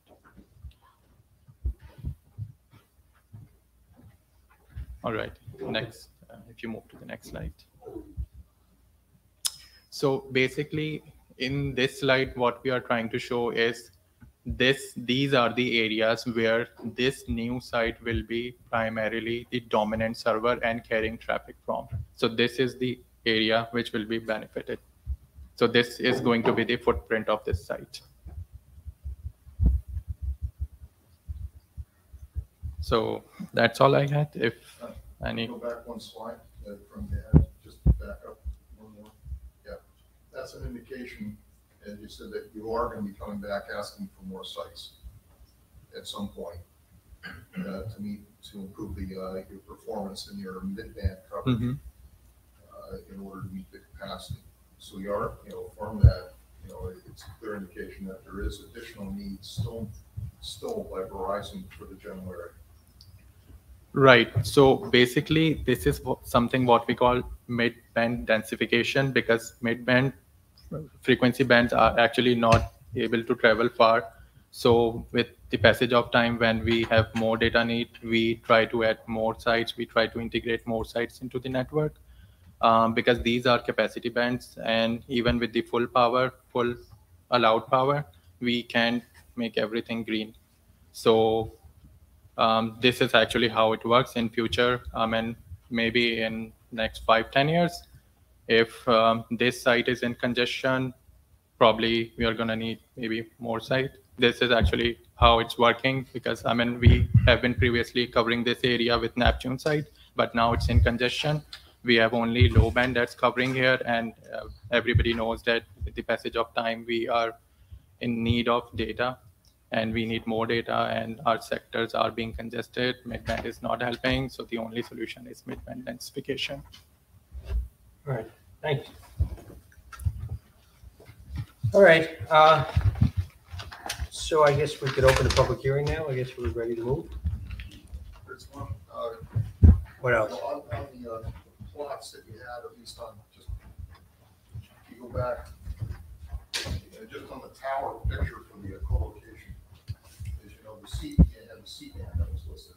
That's not the mid-band. That's a high. C-band is still considered mid-band. I don't remember, that was something I was talking about. So mid-band ranges from 1900 to 35. 6 gigahertz, and C-band is 3.7 gigahertz. Okay, so all right. High band is 28 gigahertz, which is millimeter wave. We are not proposing that. And right now, the initial pieces you're putting even all the plots are being done for 4G, which is LTE, and have 5G on the site. It's an improvement because that's the direction you're going in, and that's some of the antennas that you've got placed that are the 5G. Further on the exhibits, they showed a couple new, different antennas, and they were dealing with it was the C-band. It was another frequency band that they have not used yet in this area, and they're planning on doing that to offer 5G services. The rub's going to be is that they're not really rub, but the mid-band frequencies they're having don't really cover that far, so they're going to be looking for more sites, in the near future. You're going to. You can't. Every carrier gets congested. It's just saying you. Yeah, you're going to. And the low band that he's referring to is the 700 megahertz and the standard cellular 850 that we all started with cellular from the cell phones. That was the low band. The 700 is the one that was from the digital television phase, when we got rid of, the big race to get rid of the digital boxes off of, for digital television. And that was the band that was opened up for everybody to use that, and that's why Verizon picked that up. And it got a lot better coverage, so they were able to get a large coverage range, but they don't have the capacity for offering, a lot of the data. But it's good, you can get coverage out of it, and it's got a large, it's the best band for providing coverage, but not for capacity, so they're going up in frequency. But unfortunately, when you go up in frequency, the size of the site, how far it covers, shrinks, which is going to lead to them, in the near future, having to do some type of, some additional capacity sites are going to be coming just to deal with that. And that's going to be what's going to happen. So it's not going to be a one-time you put it in and forget, it's, some of the things have to be addressed. They do have a need for it, but they're going to also be coming back for additional sites in the future. What the near future is, I don't have a crystal ball. I don't know if you've got a crystal ball that will tell you when, but it's going to be within 10 years you're going to be back here. That's if you're successful. I am not anticipating anything anytime soon because this new band, C-band, is going to have the same footprint as of AWS, and capacity is literally 8 times. So You can't really predict what the technology changes over the next few years. I know you've changed things from, from what initially was deployed in 5G, that's been scrapped.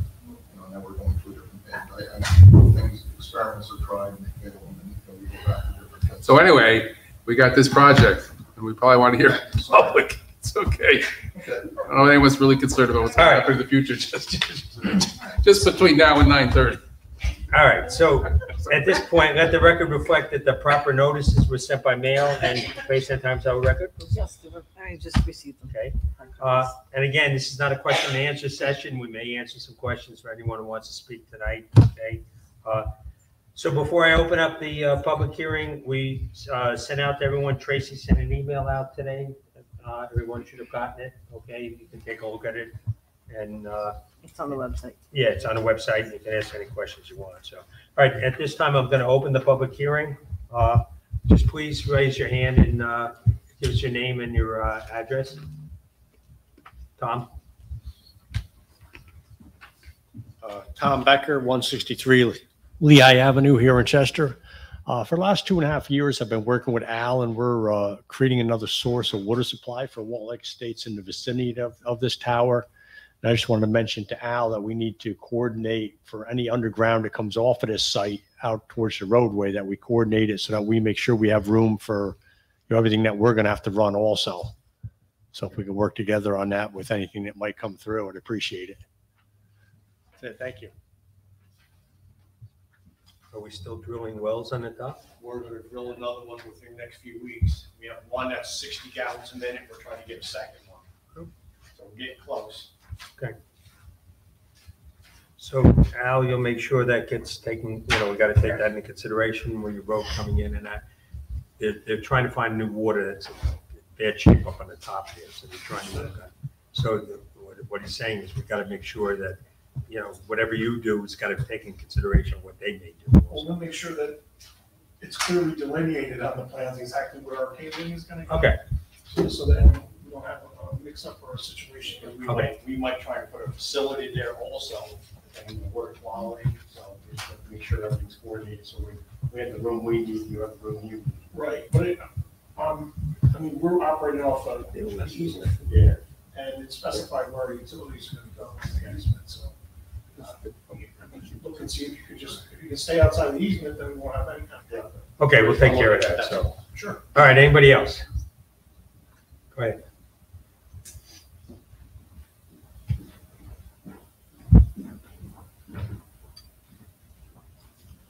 My name is Larry Warschauer. I live at 72 Southside Drive in Monroe. I spoke to the attorney the last time. He wasn't aware of the basketball court and the playground location, and I made him aware. But based on the drawings he was showing, the nearest house is 0.15 miles from the tower. But the playground is now then about a quarter of a mile from the tower. Okay. And I'm going to send all of you an email about the health effects of this radiation on people, particularly kids. But the second thing is Supervisor Johnson told me something different last week. He told me that, yes, he did sign a lease that gave them the right to use town land, but it was you, the board, the planning board, had the power still to decide where that tower is going to be. And I know, given the politics, it's very difficult to stop them from doing what they want to do. But it's a quarter of a mile away from where the kids are going to grow up playing. And it's 1/15 miles from the nearest house. And what I asked the supervisor was, couldn't you have put the tower further deeper into the woods so it wouldn't be so near this playground? Because I go to that playground, but I see the parents bringing their kids to the playground. They're going to grow up at that playground. All the people in that hill are going to grow up at that playground. And this thing is a quarter of a mile away. I will email you the health effects. And my point is not to stop them. It doesn't seem like it's possible to really stop them, because you're right, that law is a powerful law. But Johnson told me that the lease he gave them the power to use the town land. But you, as a board, could decide where it's going to be. So I will email you information about this, and then you can respond. Okay, or you could think about it. It's your conscience, it's not my conscience. So I'll just email you that, because he was not aware. This gentleman, he was not aware about the playground. He did not know, but I knew. That's why I want to talk to him. Anyway, so now you know what my concerns are. Thank you. Okay, thank you. Anybody else? Sure. I am Lydia Quadros. In the opening statement by ARX, Mr. Ryan stated it was the town of Chester that approached ARX and Verizon. This would indicate that there is no urgent need for this cell tower. Okay, thanks for the comment. Anybody else? That's all I have. Okay, so at this point in time, I would recommend to the board, because we don't have all the 100% of everything in, that we would leave the public hearing open to the next meeting. So it'll be a motion to continue to the Right. September meeting. Right, so someone want to make I'll a motion? Motion to continue to the next meeting. Second by Justin, all in favor? Aye. Aye. All right, so this is coming up to open. We're not re-noticing. I don't know if people in the back got notices or how you got wind of this or whatever, but there won't be any new notices of anything new. Please follow our website, follow our documents or agendas, and it will be on the, I'm assuming you want to come back on the September 7th agenda. 7th, yes, sir. Okay, and you're working on the endangered species report? Yeah, we have several follow-up items. Okay, all right, that's fine. So, all right, Very much. all right, thanks. Thanks, everybody. Clint, thanks. We'll talk to you soon. All right. Okay. It's 8:45, 9 o'clock. Maybe we should quit here now. Oh, that's right. Ross is in the back. Yes. All right. Broccoli patch. Ross, come on up.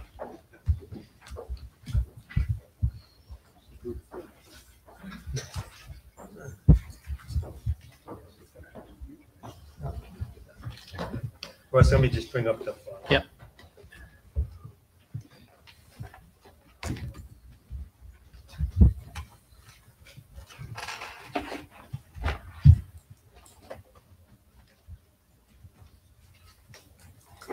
Plans, where do you want to go?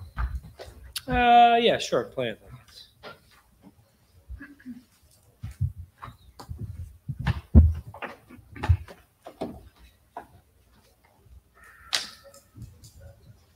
All right, go ahead. Tell me it's small or big or whatever you want to do. All right, good evening. Ross Wingelovitz, Engineering and Surveying Properties, here on behalf of Broccoli Patch LLC for their application for the restaurant, distillery, and catering facility. We were back in front of you, back in early June. Had made some additional revisions to the plan, including the addition of a lighting plan, which had not previously been provided. It was part of the new submission, and a landscape plan, along with some minor modifications based on comments from the board and from your consultants. We also have made submissions to the Department of Public Works, who have responded back recently with technical comments regarding the application that we are going to schedule a meeting with to discuss.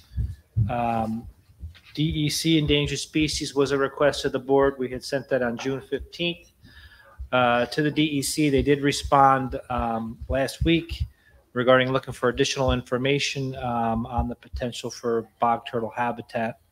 Our wetlands biologist is preparing that information, and we'll be submitting that to the DEC as soon as it's available. We've also done some pressure testing and fire flow testing on the water line. As you remember, there's a water line coming down from Creamery Pond through the former Lyceum property into this site and ending at Kings Highway as part of this proposal and as part of our commitment to the town board for water service to the property.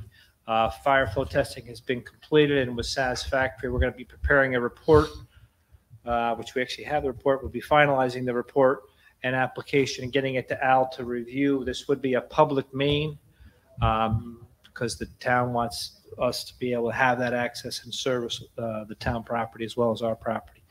So the town would have to have Al review it and authorize the supervisor to sign the application. So that should be coming to you shortly. Also, the board asked us, or your consultant asked us to submit to Moodna Sewer District regarding our sewer connection. There was an initial submission made. John O'Rourke from Lankin Tully, as our engineer, had a couple comments. We also will need to reply to that.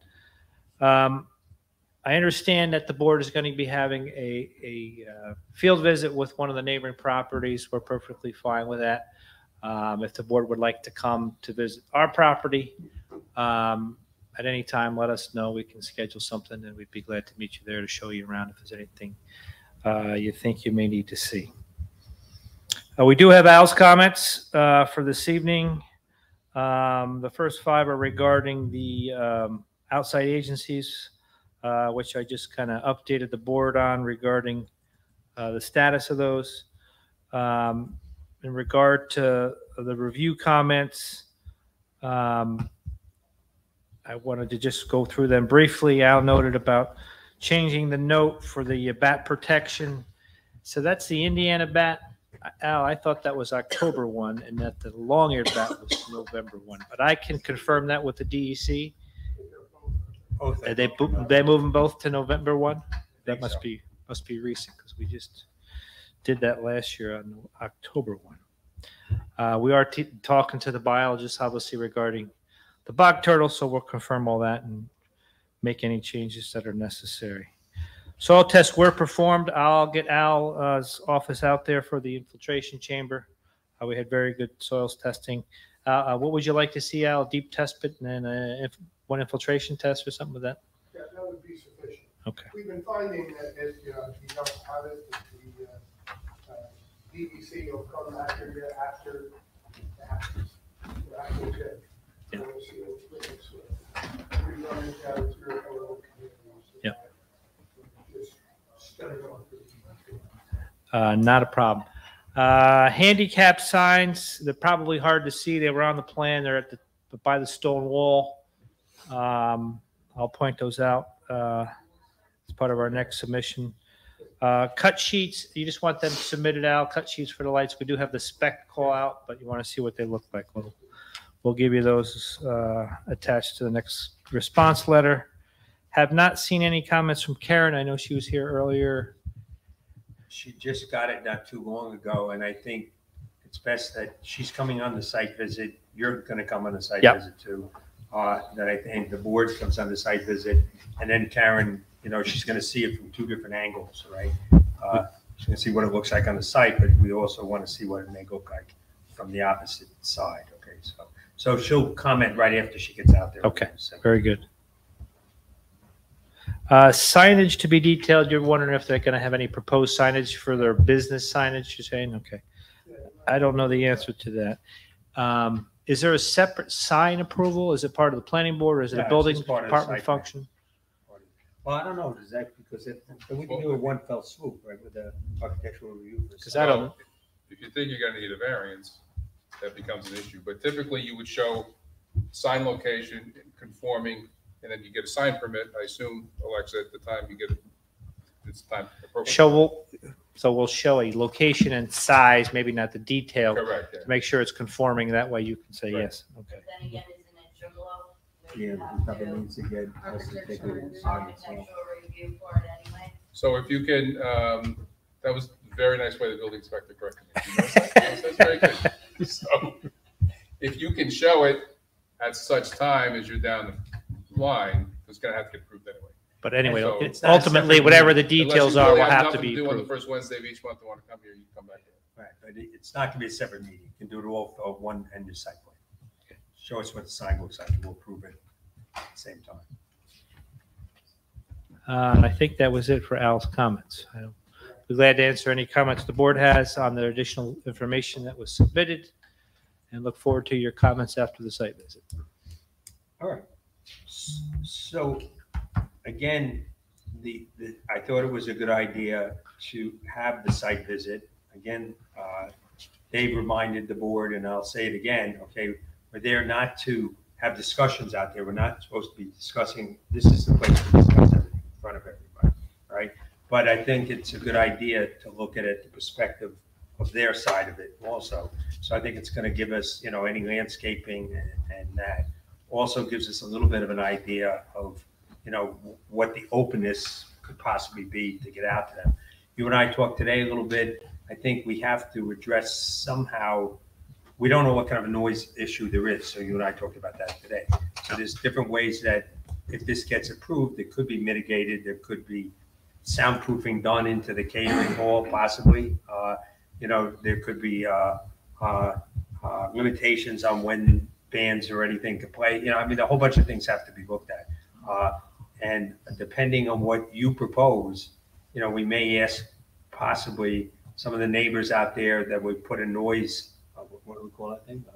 A noise, not Decibel reader? Meter, that's it, noise meter, out on some of the other properties or something like that, to just see what we might be faced with and stuff like that. So that's eventually gonna have to be addressed, so, we want to, so we can't. Obviously, in your deliberations, I hope you consider, obviously, the Lyceum Theater is right there, and the outdoor stage at the pavilion that this town has music events at. Yeah. So we're consistent kind of with the neighboring, with the neighborhood, but obviously we'll look at the noise issue as part of our. We'll look at all of that. Yeah.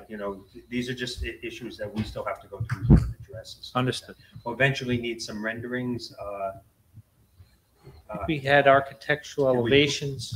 Yeah, I'll make sure. You submitted that, it's been going on for a long time. Yeah, it was a couple months ago. So, all right, so we'll eventually want to readdress that too, and just take a look at that. So, all right, so Larry, I'll start with you.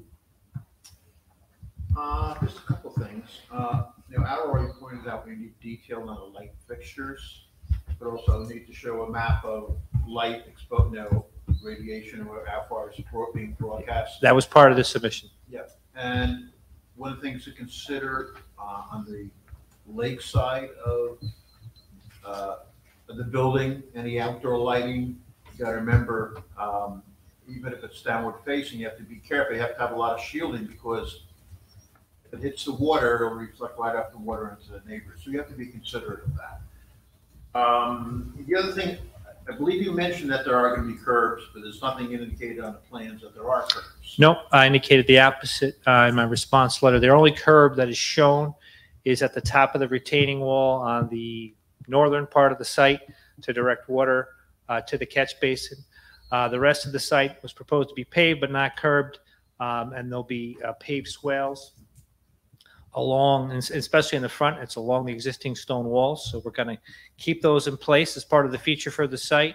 We'll pave up to them and have a reverse slope away from them slightly for a couple feet, so that we can keep the water away from the wall, but running in the pavement to the catch basins that have been located. Even on the parking lot, just right by the road there, because there's a catch basin down there as well. Yep. How is that catch basin going to catch the water? A swale? Down lower, go down towards the road, and that corner all the way to the left. Yeah, I believe it's there- gotta be on the next there's sheet, a I catch think. basin there. Yep. Right Go to in the- if there, you can right go to the there, next there's one. sheet, Don, it should show. Yeah, you need to go to, keep going down. Yeah, right there, you can see there's a catch basin. Yep, So you there's see, and no there's curb the here. proposed paved swale shown Okay, along the back of the wall, directing the stormwater to that catch So basin. you can have a swale to catch water and direct it to the catch basin. Yes. Okay. Yep, thank you. Todd? Jack? I just think that addressing the hours of operation, and how the length of the music, all that kind of, just because, like you say, Lyceum's right there, but you have to make sure that everything complies. So if you go to the site plan, there are hours of operations and some comments regarding noise that were developed as part of our review in 2019. Obviously, it's a few years later. I have a little less hair, but. Is it in the notes of the site plan? Yeah, it should be on the right-hand side on the site plan sheet, so probably the first sheet. First sheet? Yeah, yep, keep going up. It should be that one. Read it. And to the right-hand side, yeah, there should be notes. Notes. So outdoor events will be limited to 9 p.m. That was something we had discussed with the board previously. I think hours of operation may be down further. Keep going. Parking. Whoops. Someplace in there. I was pretty sure they were. Zoom out a hair. What's this outdoor events? Yeah, that's the one. And then there was hours of operation. We got to get them on for us. That's all. We're not solving anything tonight. So. Yeah, pretty sure, unless they got deleted when somebody moved something, which is possible. Could you zoom out a little bit, Don? See if we can. A little more. Maybe like a separate table that says hours of operation or something. I remember. Parking? No. All right, we'll check. Yeah, we'll check that. I know they were on some of the earlier versions. Maybe they got deleted somehow. All right, you got to get the hours of operation. So Yeah. we can have a final discussion on that. So. All right, so now, you and I talked today, you didn't necessarily think it was a good idea to come in the next meeting? You wanted Correct. to buy until October? Yeah, we want to get Orange County DPW straightened out, make sure they're satisfied with our interest locations. I don't want to be coming back with plans and then changing locations of entrances if they're not happy with our northern entrance or something along those lines. So, get our Department of Health in. That's going to be pretty straightforward. Also like to know about any bog turtles potential. We had done initial analysis in 2019. It was actually January of 2019. It was probably in the fall. And we wrote the report in January. So I want to make sure that the DEC is satisfied with whatever additional information they're requesting. So. Okay, and that also gives Karen enough time based on the August 17th site visit and give her time to look at what you did or either say get us comments yay, that we no, can yay, or respond whatever. to as well. Yeah, Yep. she can respond to everything at that point. Absolutely. Back to you and that. So, all right. Any other comments, questions by the board? Anything else you want? Okay, we'll see you then. You'll schedule Melissa the October. Yes. To just get a slot in October. Very good. All right. Thank you very much. Okay, thanks, Russ. If we're going to have a site visit on our site, if you could just let me know if you'd like to do that in September or something. Yeah, I think it might be better to, maybe in September, we'll call for something in September. We'll go to your site and see that, all right? Very So good. Let's keep it just to the Creamery Pond site. Thank you. This one, so, okay? Have a good night. Dave, we got you out of here before 9:30. All right. Thanks, Russ. All right, gang. So that's better. We got a busy agenda already queuing up for the next meeting. So Broccoli Patch will not be in. ARX is coming back. New York Solar is coming back to see us.